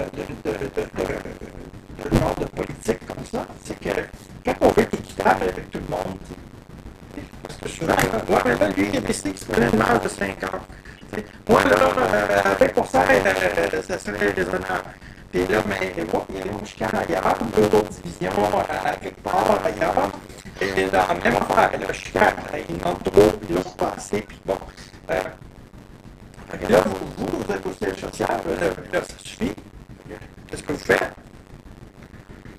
On va régler le problème des marges. Qu'est-ce qu'on va faire?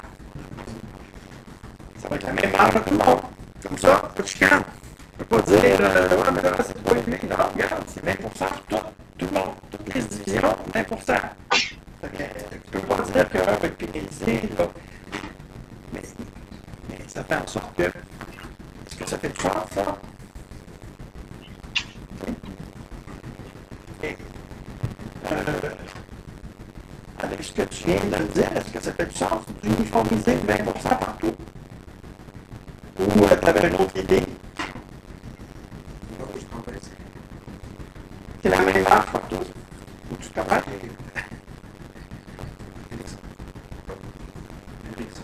Ericsson? OK, donc il y a plusieurs divisions. Donc c'est cost plus un cost, marge, c'est la même marge partout. OK, bon. Est-ce que vous voyez un problème avec ça ou ça fonctionne bien? Ouais, OK. Ouais, ben, c'est sûr qu'on veut régler un problème de chicane. Sauf que, dans certains cas, ça peut amener des drôles de situations. Par exemple, exemple, deux divisions qui sont dans un domaine particulier, OK, vont dire, ben, c'est 20% partout, moi je charge 20%.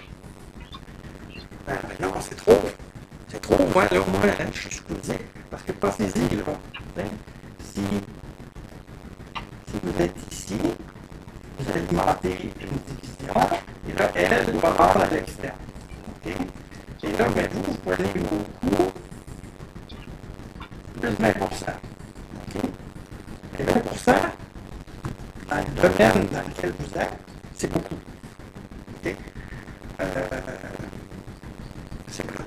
Parce que c'est très compétitif, puis 20%, c'est beaucoup. Et là, ben, qu'est-ce que vous faites normalement? Ben là, vous transférez les coûts à la division vendeuse. En fait, c'est l'acheteur, mais c'est elle, qui le vend, qui vend à l'externe. Mais là, comme vous lui avez imposé une marge de 20%, elle est obligée de refiler ça à son client à l'externe. Et là, ben, elle est plus compétitive. Ouais, elle est moins compétitive. Elle est plus là, elle est moins compétitive parce qu'elle est obligée d'absorber un markup de 20%. Vous allez me dire, oui, mais c'est pas grave.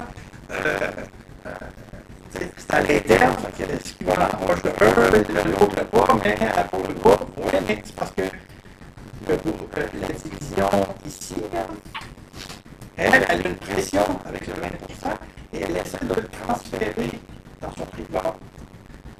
OK? Et là, ben, c'est là que ça peut l'amener à perdre des ventes à cause de ça. OK? Vous voyez, il ne faut pas penser que ça n'a pas d'impact, ces choses-là. Mais si tout le monde se satisfait avec 20%, c'est parfait. Mais ce que je veux dire ici, c'est que dans certains groupes, il y a certains niveaux d'activité qui sont très, très, très compétitifs et 20%, c'est impassable. Parfois, il faut moduler les marges comme ça en fonction du genre d'industrie dans laquelle vous êtes. Okay? Soyez vigilants avec ça. Je ne dis pas que ça ne fonctionne pas, là, mais il y a une dose d'arbitraire avec cette notion de marge. En plus, les coûts, je vous dirais, lesquels? Parce qu'il y a toutes sortes de coûts.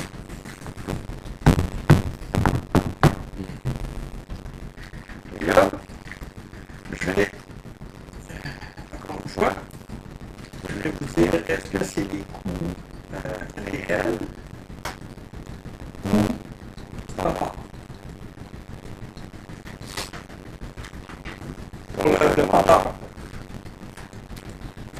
Le vendeur qui veut établir son prix de vente. Okay? Là, la politique de l'entreprise, c'est coût plus marge. Bon, mettons que la marge est réglée, c'est raisonnable. Fait que là, vous dites les coûts. Et quels coûts? Il faut que ça soit défini, ça. Fait que là, je vous dirais, est-ce que je dois prendre mes coûts réels ou mes coûts standards? Qu'est-ce qui fait le plus de sens? Qu'est-ce qui fait comme vendeur, qu'est-ce qui ferait votre affaire? Réel? Pourquoi? Oui, OK. Et vous êtes sûr de récupérer?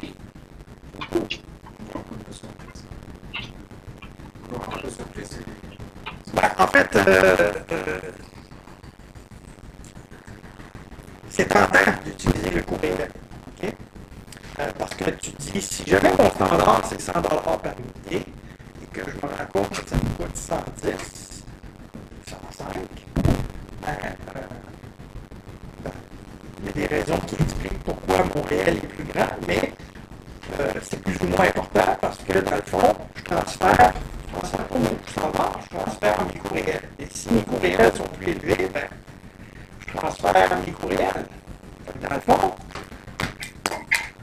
est-ce que vous avez besoin de vous forcer pour respecter votre standard? C'est une question. Non? OK? Mon standard, c'est 100$, et ça me coûte 105. Je m'en fous. J'y transfère 105 plus une marge. Okay? Je ne transfère pas 100$, je transfère 105. Okay? Bon. Mais Lui, il s'en fout. Mais l'acheteur, lui, il est pénalisé parce qu'il n'a pas été efficient. OK? Parce que ça aurait dû coûter 100 $.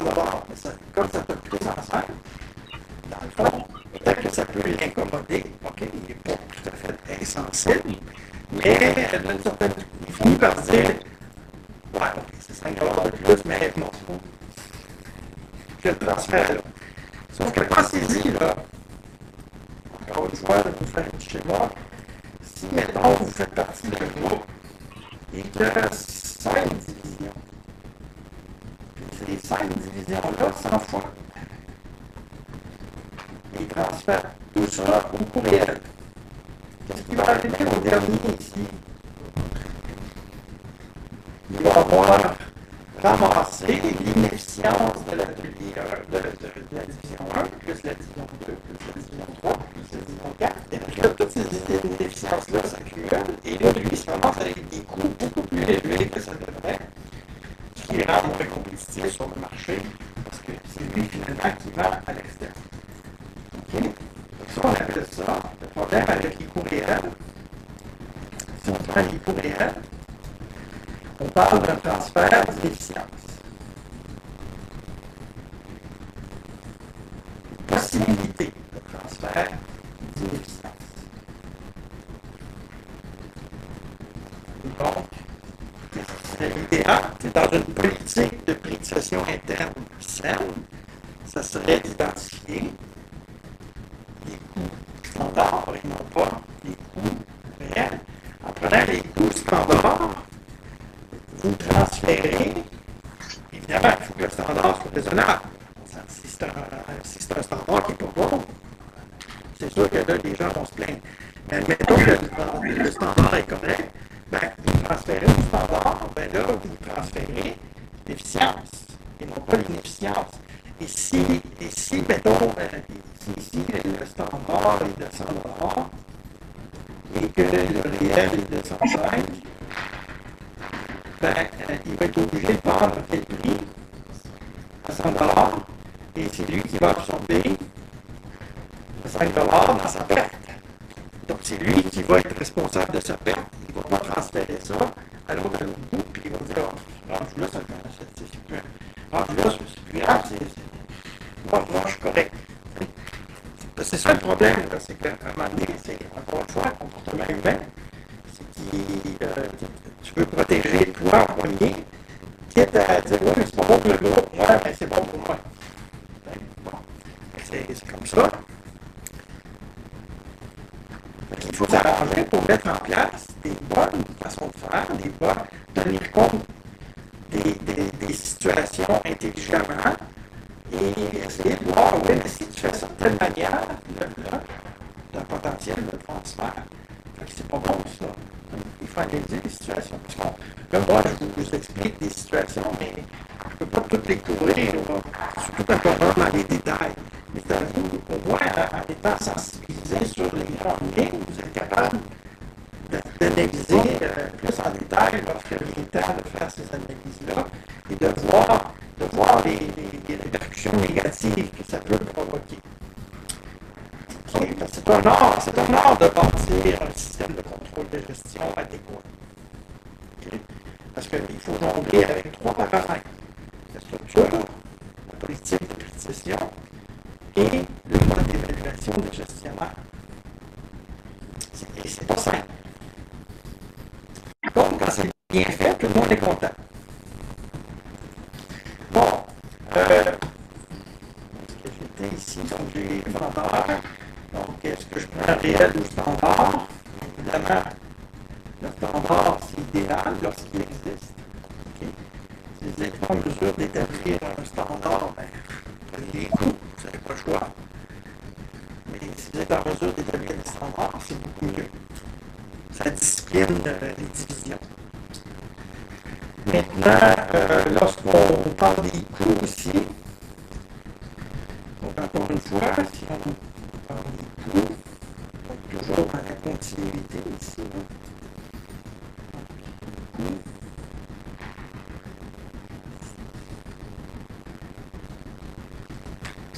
est-ce que je prends des coûts variables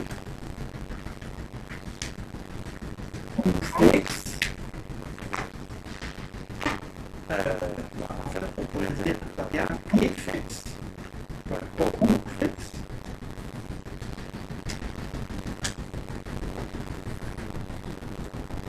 Et là, ben, je viens un petit peu de vous mettre au courant du fait que, à moins que ce soit des coûts fixes spécifiques, les coûts fixes, normalement, ne changent pas. Okay? Parce que souvent, la situation dans laquelle vous allez être, c'est que il y a le vendeur, il y a l'acheteur, et là, par exemple, on demande au vendeur de faire quelque chose de nouveau pour l'acheteur. Okay? En dehors de ce qu'on fait déjà, là, ce qu'on appelle le statu quo, on fait nouveau, on a déjà. Là, et le vendeur et l'acheteur sont déjà dans une position de profit, ils ont leurs clients, tout ça. Okay? Et là, mais il arrive une situation, et là, il regarde la possibilité de faire des échanges nouveaux. Quelque chose de nouveau.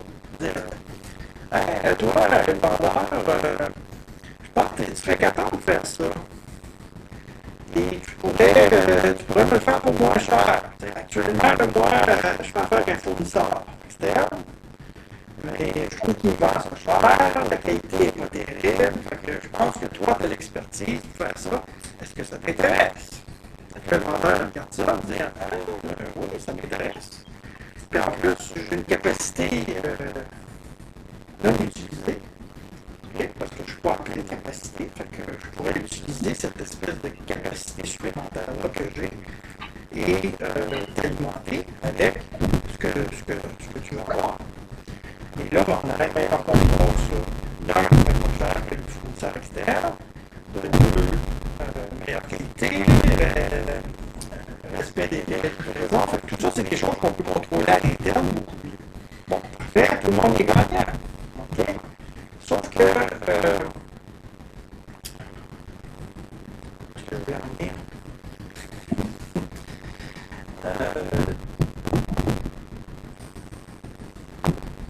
Coût variable, coût fixe. Ouais. Qu'est-ce qui va arriver au coût fixe du vendeur? Il y a un surplus de capacité. Est-ce que ça va faire en sorte qu'il va devoir couvrir des coûts fixes supplémentaires? Non, il y a déjà toute l'infrastructure, il l'a déjà. Est-ce qu'il va être obligé d'agrandir son usine pour ça? Non.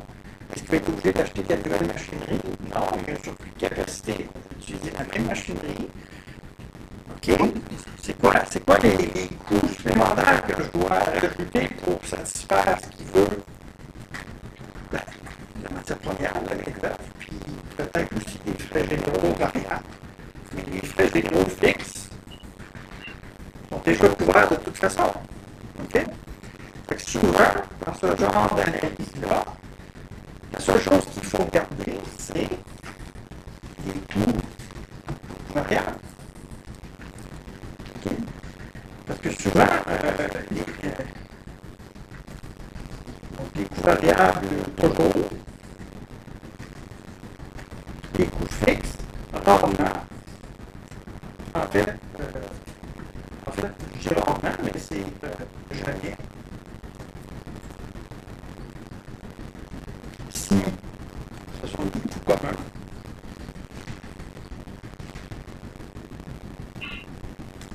Et toujours, ici,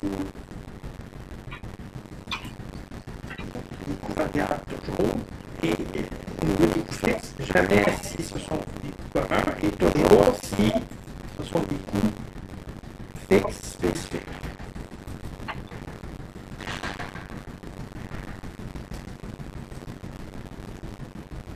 Okay, comme par exemple,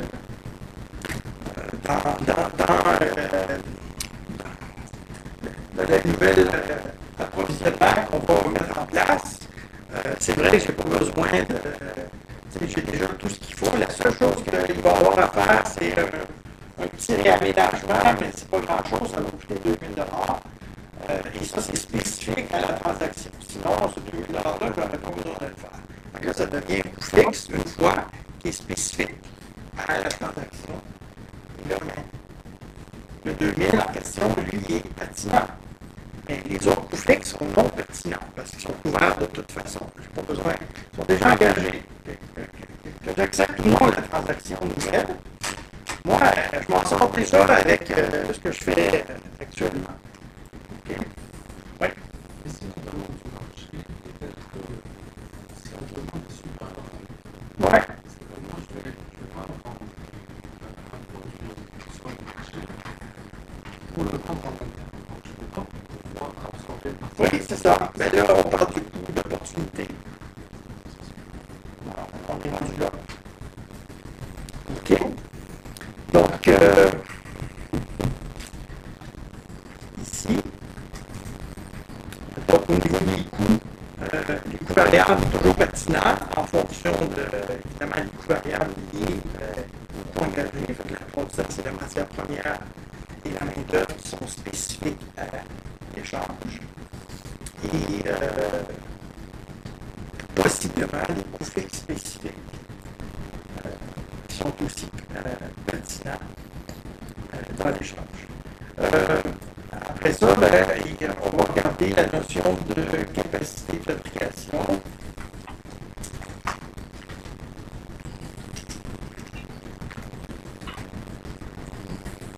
Okay. Et là, c'est la notion qu'il faut regarder. Parfois, il faut faire l'analyse si on a un surplus de capacité. Parfois on l'a, parfois on ne l'a pas. Si on ne l'a pas, ça veut dire qu'il faut payer les coûts pour l'acquérir. Et parfois, ce qui arrive, c'est qu'on peut l'avoir, mais partiellement. Et pour combler ce qui manque, qu'est-ce qu'on va être obligé de faire? Il peut y avoir différentes façons de faire. Soit on va acheter de nouvelles machineries, ou parfois, ce qu'on va regarder, c'est sacrifier les ventes normales pour satisfaire les nouveaux besoins. Et là, ça va créer un coût d'opportunité, un manque à gagner. Okay. Donc, dans le cas d'un surplus de capacité, normalement, c'est des coûts variables seulement.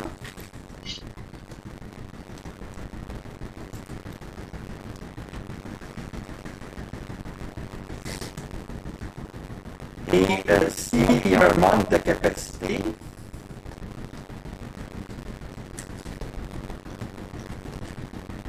évidemment, ça nous oblige à deux options différentes, soit que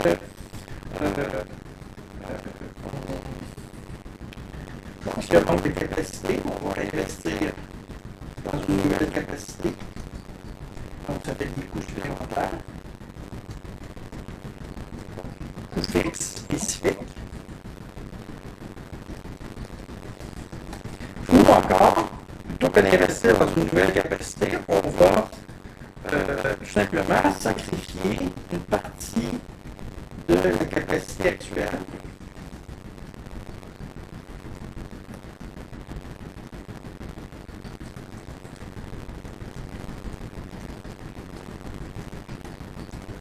La capacité régulière pour la transférer dans la nouvelle transaction. Et ça, c'est plus un coût supplémentaire, mais ça va devenir un coût d'opportunité. Un manque à gagner. On va faire un exemple tantôt.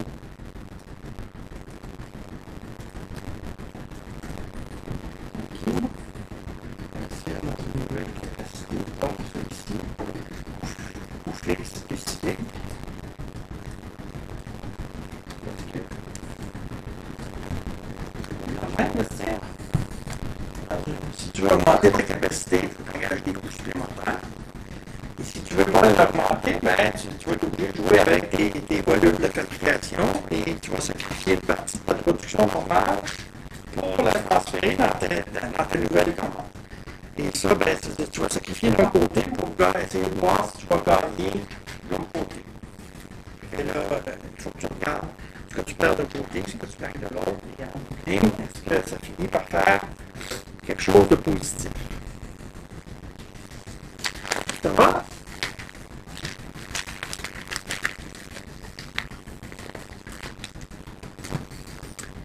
Bon, on va s'amuser à aller faire un petit problème X, Y, Z, c'est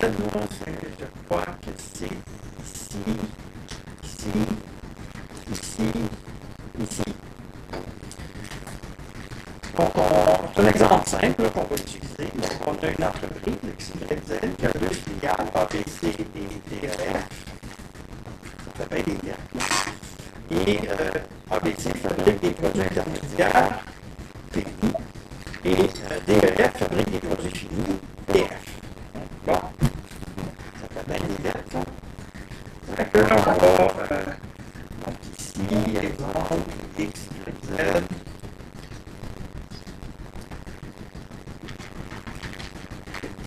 Bon, fait qu'on a un groupe X, Y, Z. On a deux divisions, ABC, DEF.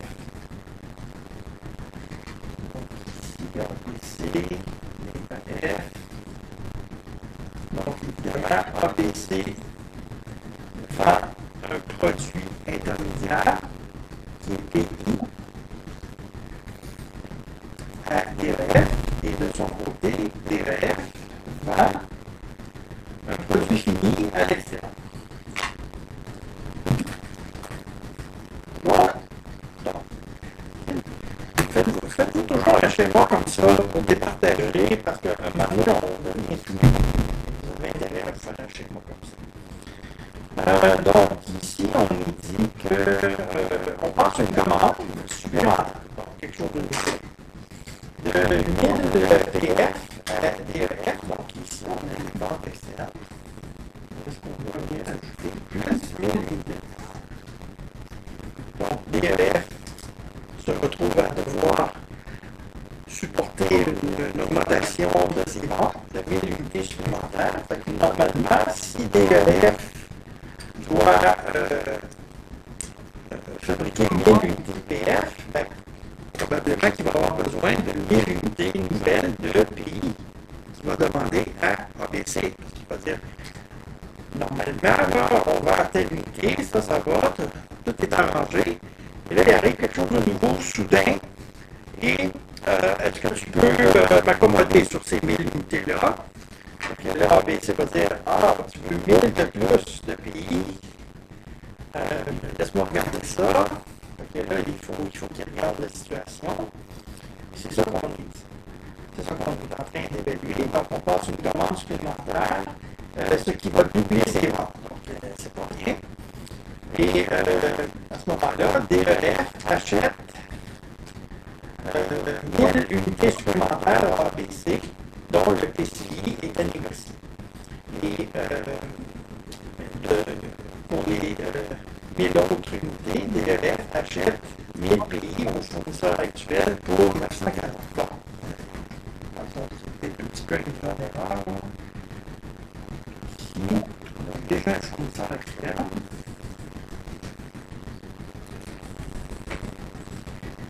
C'est lui qui alimentait normalement les 1000 unités au prix de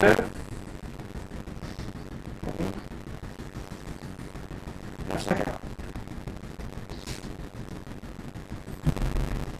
Et là, DEF, ici on a 1000 unités réguliers, et là, il se voit demander 1000 unités de plus. Fait que là, il dit, moi, je fais déjà affaire avec un fournisseur externe à 1000 unités, mais je me vois mal lui demander 1000 autres unités. Je vais essayer de voir si ABC peut m'aider. Bon, on a une autre non. Et donc, ici, on va devoir rajouter 1000 unités de pays que ABC fournissait quoi d'habitude. Okay. Donc, lui, il avait déjà ses clients normaux, là. Il avait déjà ses ventes externes. Il faisait sa petite affaire. Chacun faisait sa petite affaire. Et là, ABC dit, oui, ben regarde, ça tombe bien, j'ai une capacité supplémentaire. Laisse-moi voir si je suis capable de faire ces 1000 unités. Ok, là, on continue. Et là, on dit que le prix, évidemment, les 1000 unités de ABC vont être négociées. Et on dit dans les deux cas, DEF prend les produits finis 1750 $. Donc, ici, pour le produit PF, le prix de vente, 1750 $.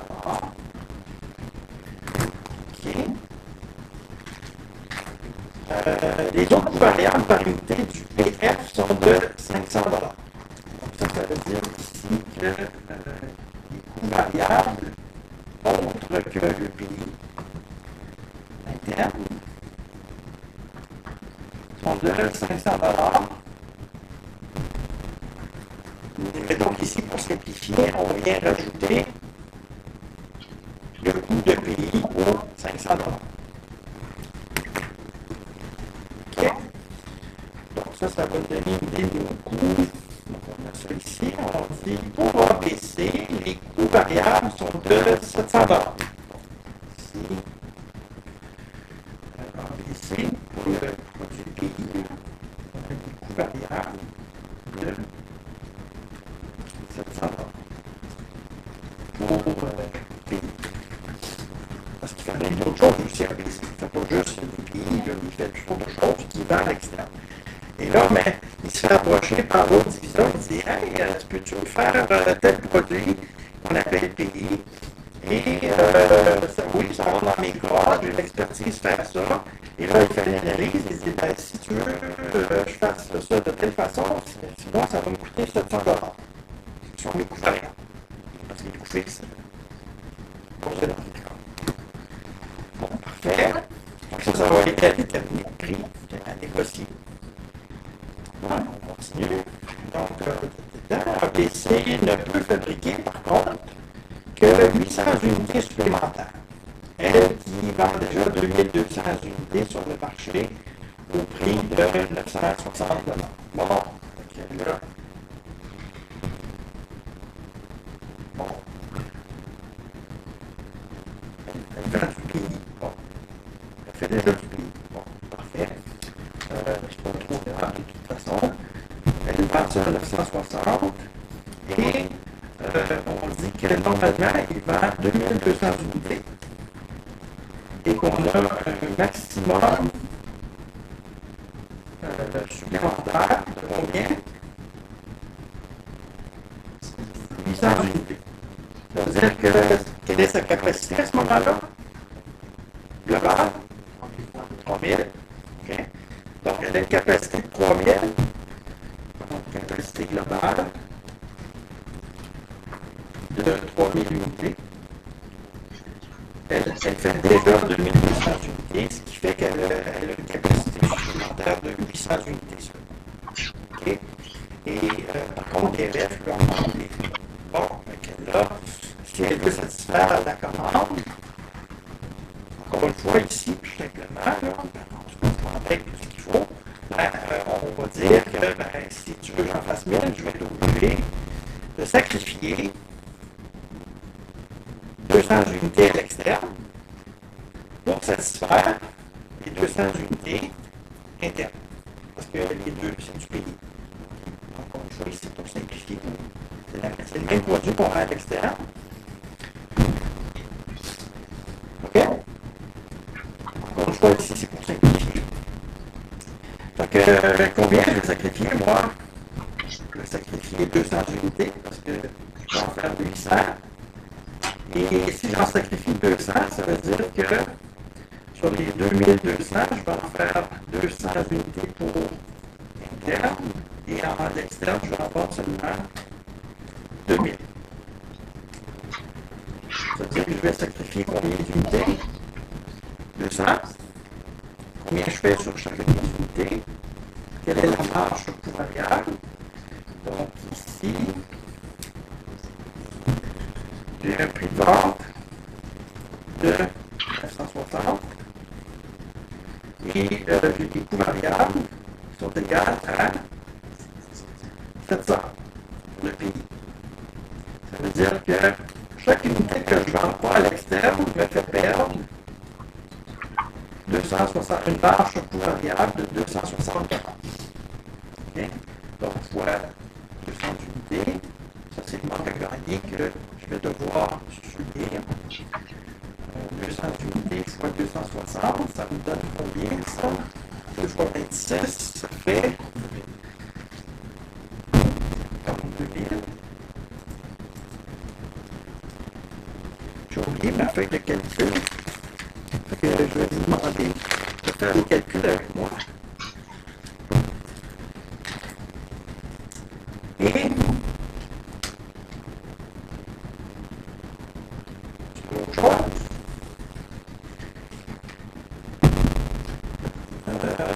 calculer le PCI minimum pour ABC et le PCI maximum pour DEF et est-ce une transaction souhaitable? Bon. Si vous êtes dans la peau du vendeur, ABC, okay?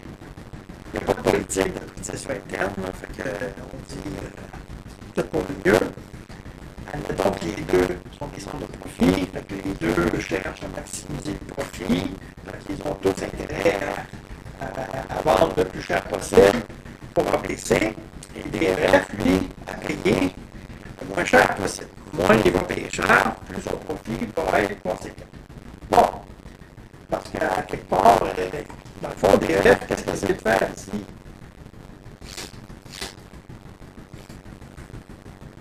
Parce que normalement, le prix ne changera pas. Là. À l'externe, il va continuer à vendre 1 750 $. Fait que, il va essayer de jouer sur ses coûts. Okay? Et là, il va dire, attends une minute, moi, je fais affaire avec un fournisseur externe qui me facture 940. Si je réussis à faire ça à l'interne, je peux essayer d'avoir quelque chose inférieur à 940. C'est d'accord? C'est ça que je cherche à faire. Je vais essayer de réduire mes coûts de cette façon-là. Bon. Mais de l'autre côté, ABC, il va chercher à vendre le plus cher possible. Fait que là, il va rentrer tout le processus de négociation. Okay? Et là, on dit, bon, ben, suivant les chiffres qu'on a là, quel serait pour le PCI minimum?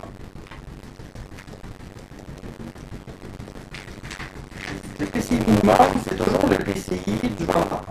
Parce que quel est le PCI minimum pour l'acheteur?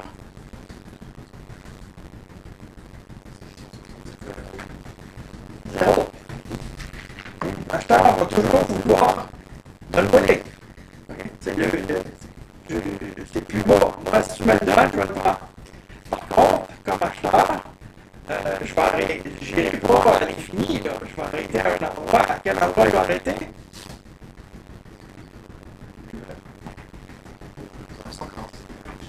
Il va arrêter. Regarde, si tu veux me changer plus que 940 $, ben, je vais continuer à faire affaire avec le fournisseur externe. OK? Fait que moi, j'essaie de négocier quelque chose en bas de 940. Mais le vendeur, lui, il essaie de négocier quelque chose le plus haut possible, mais à l'opposé, il va se dire, ouais, mais il y a un prix plancher, je ne veux pas aller plus bas que ça parce que au minimum, c'est ça que ça me coûte. OK? Fait que si tu m'offres un prix qui est inférieur à ce que ça me coûte, j'aime mieux laisser faire et te dire, continuer à ton fournisseur, ça ne m'intéresse pas. OK? On va essayer d'analyser du point de vue de ABC. Quels sont ses coûts? Au minimum, ça coûte combien pour fabriquer une unité de pays? C'est coûts variables à la base. Okay? C'est quand on dit au minimum, toujours les coûts variables sont pertinents. Il va dire, ben, je veux couvrir au moins les coûts variables, 700 $. Y a-t-il d'autres coûts qu'il va vouloir récupérer?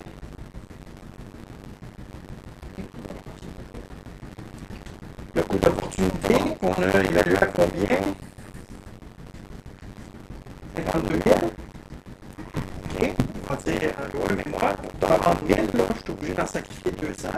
Ça veut dire que c'est 52 000 que je n'aurai pas en profit. Fait que je vais te les filer, ces 52 000-là, c'est toi qui vas les payer. OK? Fait que là, en plus du 700, je vais te refiler mon coût d'opportunité. Et est-ce qu'il y a d'autres choses aussi? Comme par exemple, je vous avais dit, il y a deux coûts importants, il y a les coûts variables, plus les coûts fixes spécifiques, plus le coût de renonciation. Donc ça ici, là, dans le PCI minimum, c'est toujours PCI minimum égale coût variable plus coût fixe spécifique plus coût d'opportunité. Ça ne veut pas dire qu'il y en a tout le temps un dans les trois, mais il faut bien au moins, il faut analyser s'il y a quelque chose dans tout ça. Fait que là, le PCI minimum pour le vendeur va dire, ben moi, je veux au moins 700 $ pour chacune des unités. Est-ce que j'ai des coûts fixes spécifiques? Si on me demande d'engager des coûts supplémentaires pour, par exemple, satisfaire la commande spécifique en particulier, dans l'information que j'avais, il y avait un particulier. Okay. Donc ici, 0. Et le coût d'opportunité, oui. Okay. On avait un coût d'opportunité de 52 000 $ parce qu'on va devoir sacrifier 200 unités à 260 $. Et tout ça, c'est pour vendre 1000 unités. Donc, dans mon prix unitaire, moi, je vais récupérer 52 000 sur la base de 1000 unités. Donc, d'un point de vue unitaire, ça va devenir 52 000 $ sur 1000 unités. Et là, dans le fond, je répartis mon 52 000 sur l'ensemble des unités vendues. Et là, je dis, ben, ça va permettre de récupérer 700 plus 0 plus 52 $ par unité. Donc, si j'en vends 1000, ben, en rajoutant 52 $, ça va me permettre de récupérer mon 52 000. Ce qui fait que mon PCI minimum devient 752 $. OK? Fait que lui, dans sa négociation, il ne voudra pas aller en bas de 752. À partir du moment que c'est 753, 754, 755, il va générer un léger bénéfice qui, d'habitude, ne faisait pas. OK? Quel va être le PCI maximum? Et lorsqu'on parle du PCI max, ben, il faut regarder l'acheteur. Mais là, on vient de déjà faire l'analyse. OK? Donc, le PCI max, c'est le PCI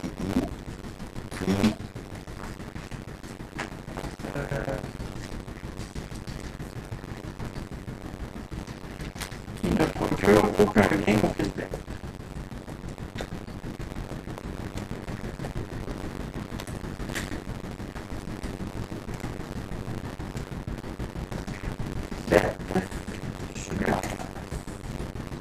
Donc, ça veut dire que je ne viens pas impacter. C'est le prix qui n'a pas d'impact sur le profit que tu fais déjà dans le statut quo.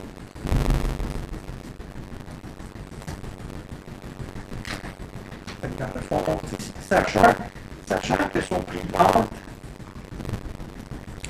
c'est 1750, bon, de façon générale, on avait des coûts variables qui étaient égales à 500. OK. Et le fournisseur externe qui facturait 940, ça veut dire que ça permettait de dégager une marge variable régulière. OK. De combien? 1440, ça fait 70.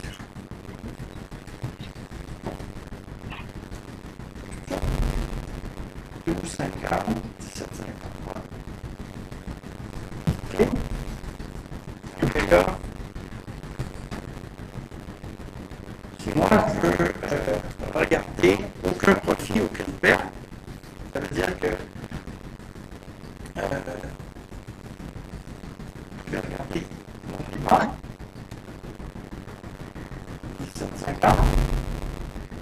J'ai, pour ces unités-là, je continue à vendre 500 $. Ça continue, je continue à vendre 1750. J'ai déjà des coûts variables à 500 $.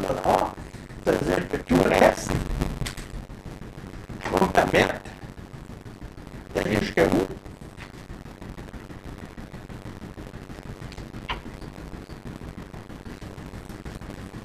Moi, ces unités supplémentaires-là, si je veux, je prends aller jusqu'à où?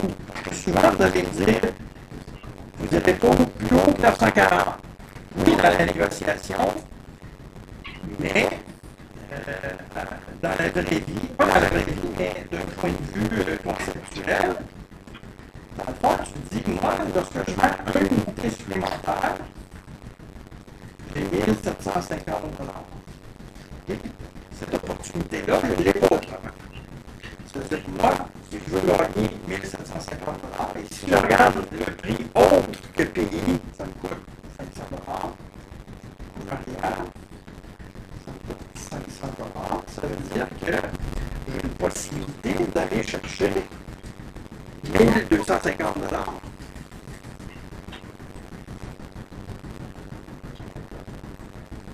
Et moi, je serais prêt à aller jusqu'à 1250 $ pour aller faire de la vente. Parce que, admettons que je paye 1200 $ à l'ABC. Okay? Vous allez me dire, c'est impossible parce qu'il va aller à l'externe à 940. C'est vrai. Admettons qu'il n'existe plus le fournisseur. Okay? Oublions-le. Est-ce que ça serait payant pour DEF d'aller jusqu'à 1200 $? Oui, parce que si moi je suis à 1200 $, moins 1200 pour payer, il va quand même aller chercher 50 $ par unité. Ce qu'il ne ferait pas normalement. Parce qu'il va dire normalement, tu fais tes ventes, tes 1000 unités que tu vends déjà. OK, et là, tu as une opportunité d'aller avoir 1000 de plus. Je ne suis pas prêt à aller pour ces 1000 unités-là. Mais là, tu te dis, je suis prêt à aller jusqu'à 1250 parce que c'est sûr qu'à 1250, je ne fais rien. Et je me donne bien du trouble pour faire aucun profit. C'est sûr que c'est pas intéressant, mais à la limite, si tu regardes juste les chiffres, tu es prêt à aller jusqu'à 1249. Tu dis, on va me garder un petit dollar de bénéfice. OK? Et c'est bon. Il faut voir comme ça. Quel est le PCI qui ne procure aucun gain et aucune perte supplémentaire. Donc ici, j'aurais PCI max 1250 $. Mais c'est sûr, ça c'est mon PCI max. OK? Mais dans la négociation, okay, je serais prêt à aller à 1250. Mais dans la négociation, qu'est-ce que je vais faire valoir comme argument? Parce que l'acheteur, il va dire, dans sa tête, il va dire, dans le fond, je serais prêt à aller jusqu'à 1250. Mais, j'ai une autre option qui est de vendre, d'acheter à 940. C'est sûr que je ne monterai pas à 1250. Okay? Parce que j'ai quelqu'un à l'externe qui est à 940. Tu vas te servir de ça comme pouvoir de négociation. Et là, tu vas dire à l'ABC, mais non, je ne te donnerai pas 1000 piastres pour ces unités-là. Je suis capable de l'avoir à 940. Fait que là, l'ABC va dire, parce que lui, c'est là, c'est avantageux. C'est avantageux de vendre ces unités-là. C'est quoi son prix minimum? 752. Fait que s'il réussit à vendre ça à 800, 850, fait de l'argent, là. OK? Puis à 800, 850, ben, c'est intéressant aussi pour DRF parce qu'il paye 940 normalement. OK? Fait qu'on est dans cette dynamique-là. Et souvent, la négociation, ça va être ça. On va essayer de. En anglais, on dit le bargaining power, le pouvoir de négociation.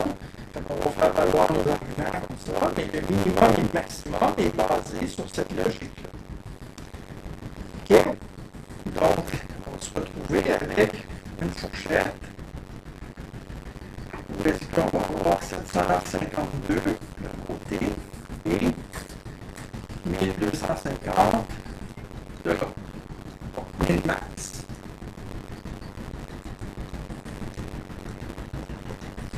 Bon. Mettons des chiffres dans tout ça. Allons voir l'impact pour ABC. Donc, le montant. bien, on a pas mal des chiffres en tête, là, fait que ça va aller vite. C'est juste que moi, j'ai pas les chiffres exacts. Je vais vous demander de sortir votre calculatrice. Fait que pour ABC, c'est quoi qu'il y a de nouveau? On va faire l'analyse différentielle ici. Fait qu'on va regarder à la marge.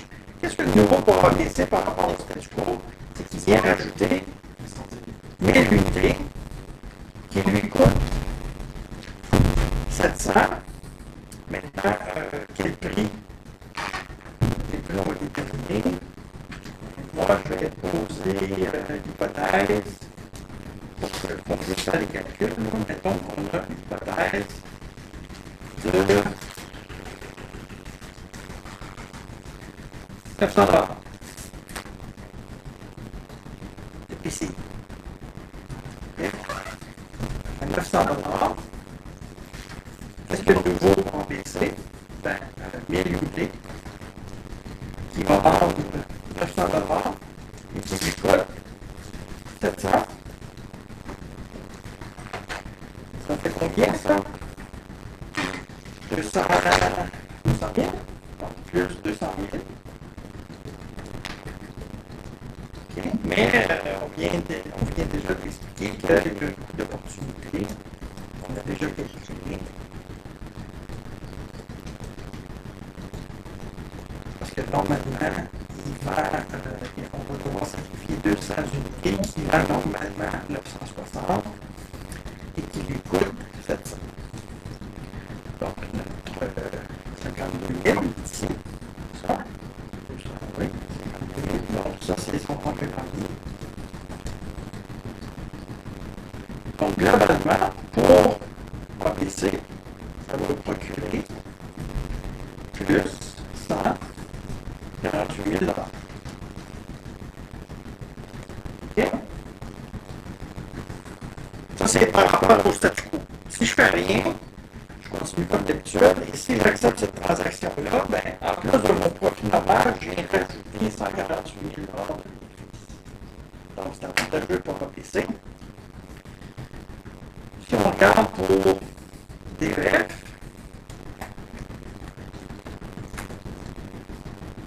donc on avait déjà ici fait l'analyse. Okay. Donc, si c'est 900 $, quelle va être cette nouvelle marge sur coût variable? Dans le fond, ici, au lieu de payer 940, il va payer 900. Cette marge va passer à 350. C'est ça.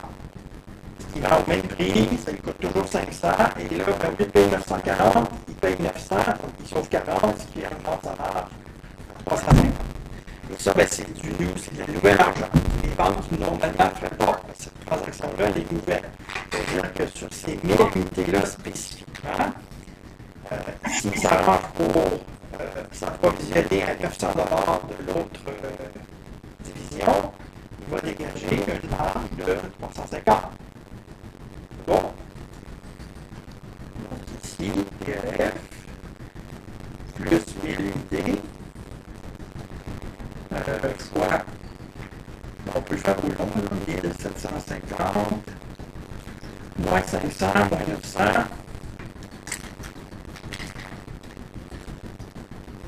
ce qui fait 350 000 plus 350 000. Ça va?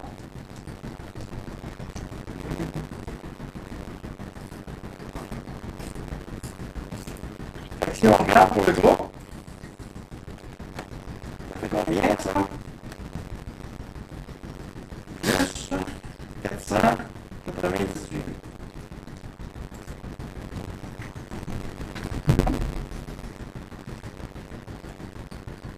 C'est bon? Et là, je vais vous faire un tour de magie. Si je regarde ici, c'est quoi la différence entre les deux ici? Variation égale 250 plus 248, ça donne 498 $ fois 1000 unités égale 498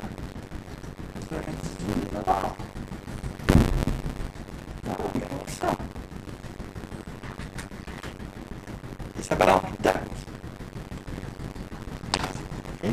Si vous avez un doute, là, parce que souvent vous avez un doute, avec le 940, vous allez dire, non, mais non, c'est quoi ça, 1250, ça n'a pas de sens, c'est 940. Non, 940, c'est un prix intermédiaire qui est possible d'utiliser, mais pour les raisons que je vous ai expliquées, s'il n'existait pas ce fournisseur-là, ben, vous seriez prêt à aller jusqu'à 1250. Okay? Donc, si vous auriez pris 900 à 940 au lieu de 1250, ben, vous auriez eu une variation plus petite ici, et vous n'auriez pas eu 498 000. Pourtant, j'arrive à 498 000. OK? Ça va?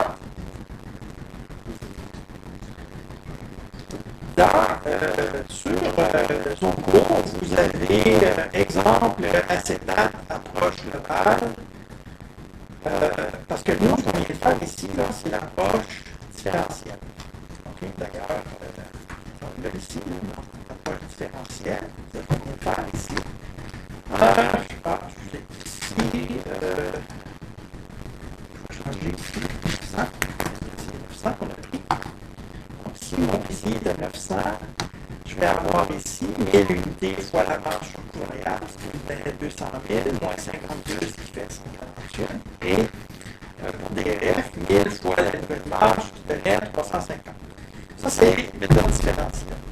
Et vous savez aussi qu'il existe, qu'on peut s'en sortir avec la méthode de marge. Parfois, la différentielle est plus rapide, mais elle demande un petit peu plus de gymnastique intellectuelle, si on peut dire. Par contre, si vous voulez voir qu'est-ce qu'il y en est de la méthode globale, ben, ça veut dire tout simplement qu'on fait des transactions au long. Okay? Donc, par exemple, ici, si on ne tient pas compte de la nouvelle transaction des 1000 unités, qu'est-ce qu'on fait? Ben, c'est statu quo. Donc, on continue à vendre 2200 unités d'un côté, et de l'autre côté, on continue à vendre nos 1000 unités, et ça nous procure un bénéfice de 882 000. Ça, c'est le statu quo. Et là, ben, si je viens inclure avec l'approche globale, incluant la nouvelle commande, combien devrait être mon bénéfice? 882 plus l'impact de la nouvelle commande qui me procure 498 000. Okay? Parce qu'ici, c'est voici pour ABC, 572, voici pour DEF, 310, donc pour le groupe 882. Si je viens inclure la nouvelle commande, ben, je vais venir rajouter au global de 882, je vais venir rajouter 498 000. Ça me donne bel et bien ici 1 380 000, soit la différence entre 882 et 1 380 000, qui est 498 000. Et là, on disait, dans la méthode différentielle, d'un côté, on a plus 148 pour ABC. Donc, si vous regardez ici, 572 plus 148, ça fait 720. Et de l'autre côté, on avait 350. Donc, 310 plus 350, ça donne 660. Et dans le fond, qu'est-ce qu'on est venu faire ici? Donc, de 2200, on a dit, moi, la capacité maximale, c'est 3000. Ça veut dire que je vais vendre maintenant, au lieu de 2200 à l'externe, je vais vendre 1000 à l'interne et 2000 à l'externe. Okay? Fait que là, vous rajoutez beaucoup de ça et ça va vous donner le montant ici. Ça, vous pouvez aller travailler ça à la maison. Là. En fait, c'est une matière que vous avez déjà vue dans vos cours de base. C'est l'approche globale et l'approche différentielle. Fait que vous pouvez vous amuser. Dans le fond, le seul élément que vous pouvez vous amuser à changer. Mettons que je marque 900, on va se quitter là-dessus. On va mettre 950.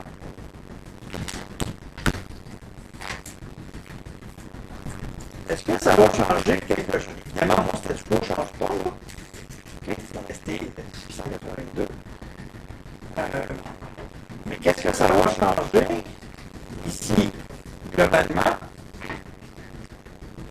Si j'augmente mon PCI de 900 à 950, qu'est-ce qui va arriver ici? Est-ce que je vais encore avoir 498? Est-ce que je vais avoir encore 770 et 610? Donc,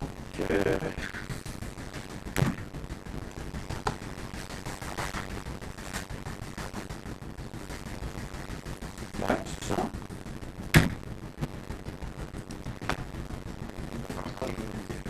Alors, les calculs ont été faits. Ouais. Fait que, vous voyez, j'ai 250 000.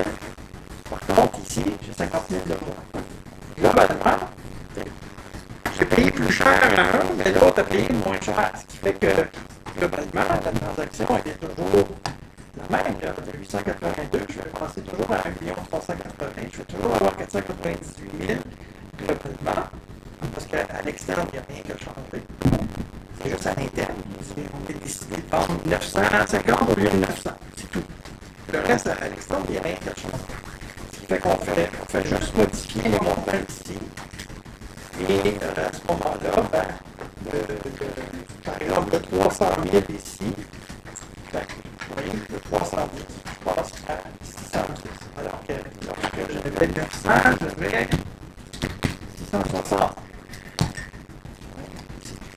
Donc, allez voir, allez vous amuser avec ce fichier-là. Et si jamais ça vous embête, je vous dis, hein, c'est important, là, parce que le problème avec ce genre de calcul comme ça, c'est que quand moi je le fais avec vous, vous regardez et vous dites,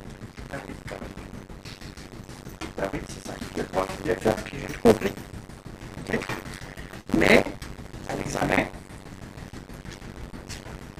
je ne l'avais pas fait avec vous. Okay? Et vous allez voir, c'est pas simple.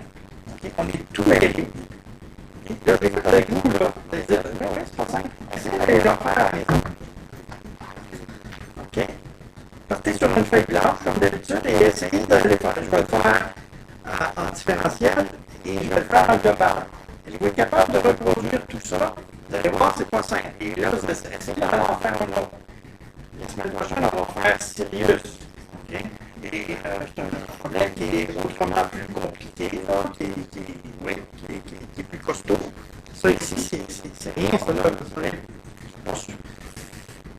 À l'examen, ça va être un petit peu plus compliqué que ça. Ça c'est considéré comme simple. Okay? Donc, mais essayez, commencez par la base, essayez de reproduire tous ces calculs-là, vous allez voir. Tant mieux si vous réussissez, mais et si ça va bien, allez, essayez d'aller en faire un autre. Il y en a plusieurs problèmes sur la séance 8. Essayez d'en faire un autre. Vous allez voir que, parce qu'à l'examen, il va y avoir des calculs à faire comme ça. Okay? Et si vous n'êtes pas pratiqué, c'est le temps qui va vous tuer. Okay? Parce que c'est toujours comme ça. Moi, je comprends pas quand il fait, là. Je comprends tout, c'est facile. Puis là, mais quand vous commencez à lire un nouvel énoncé, je vous dis, là, vous êtes tout mêlé. Comment ça marche? C'est quoi ça? C'est pour cette transaction-là? Vous allez voir. Allez vous pratiquer. Bon, merci. OK. Merci. La semaine prochaine.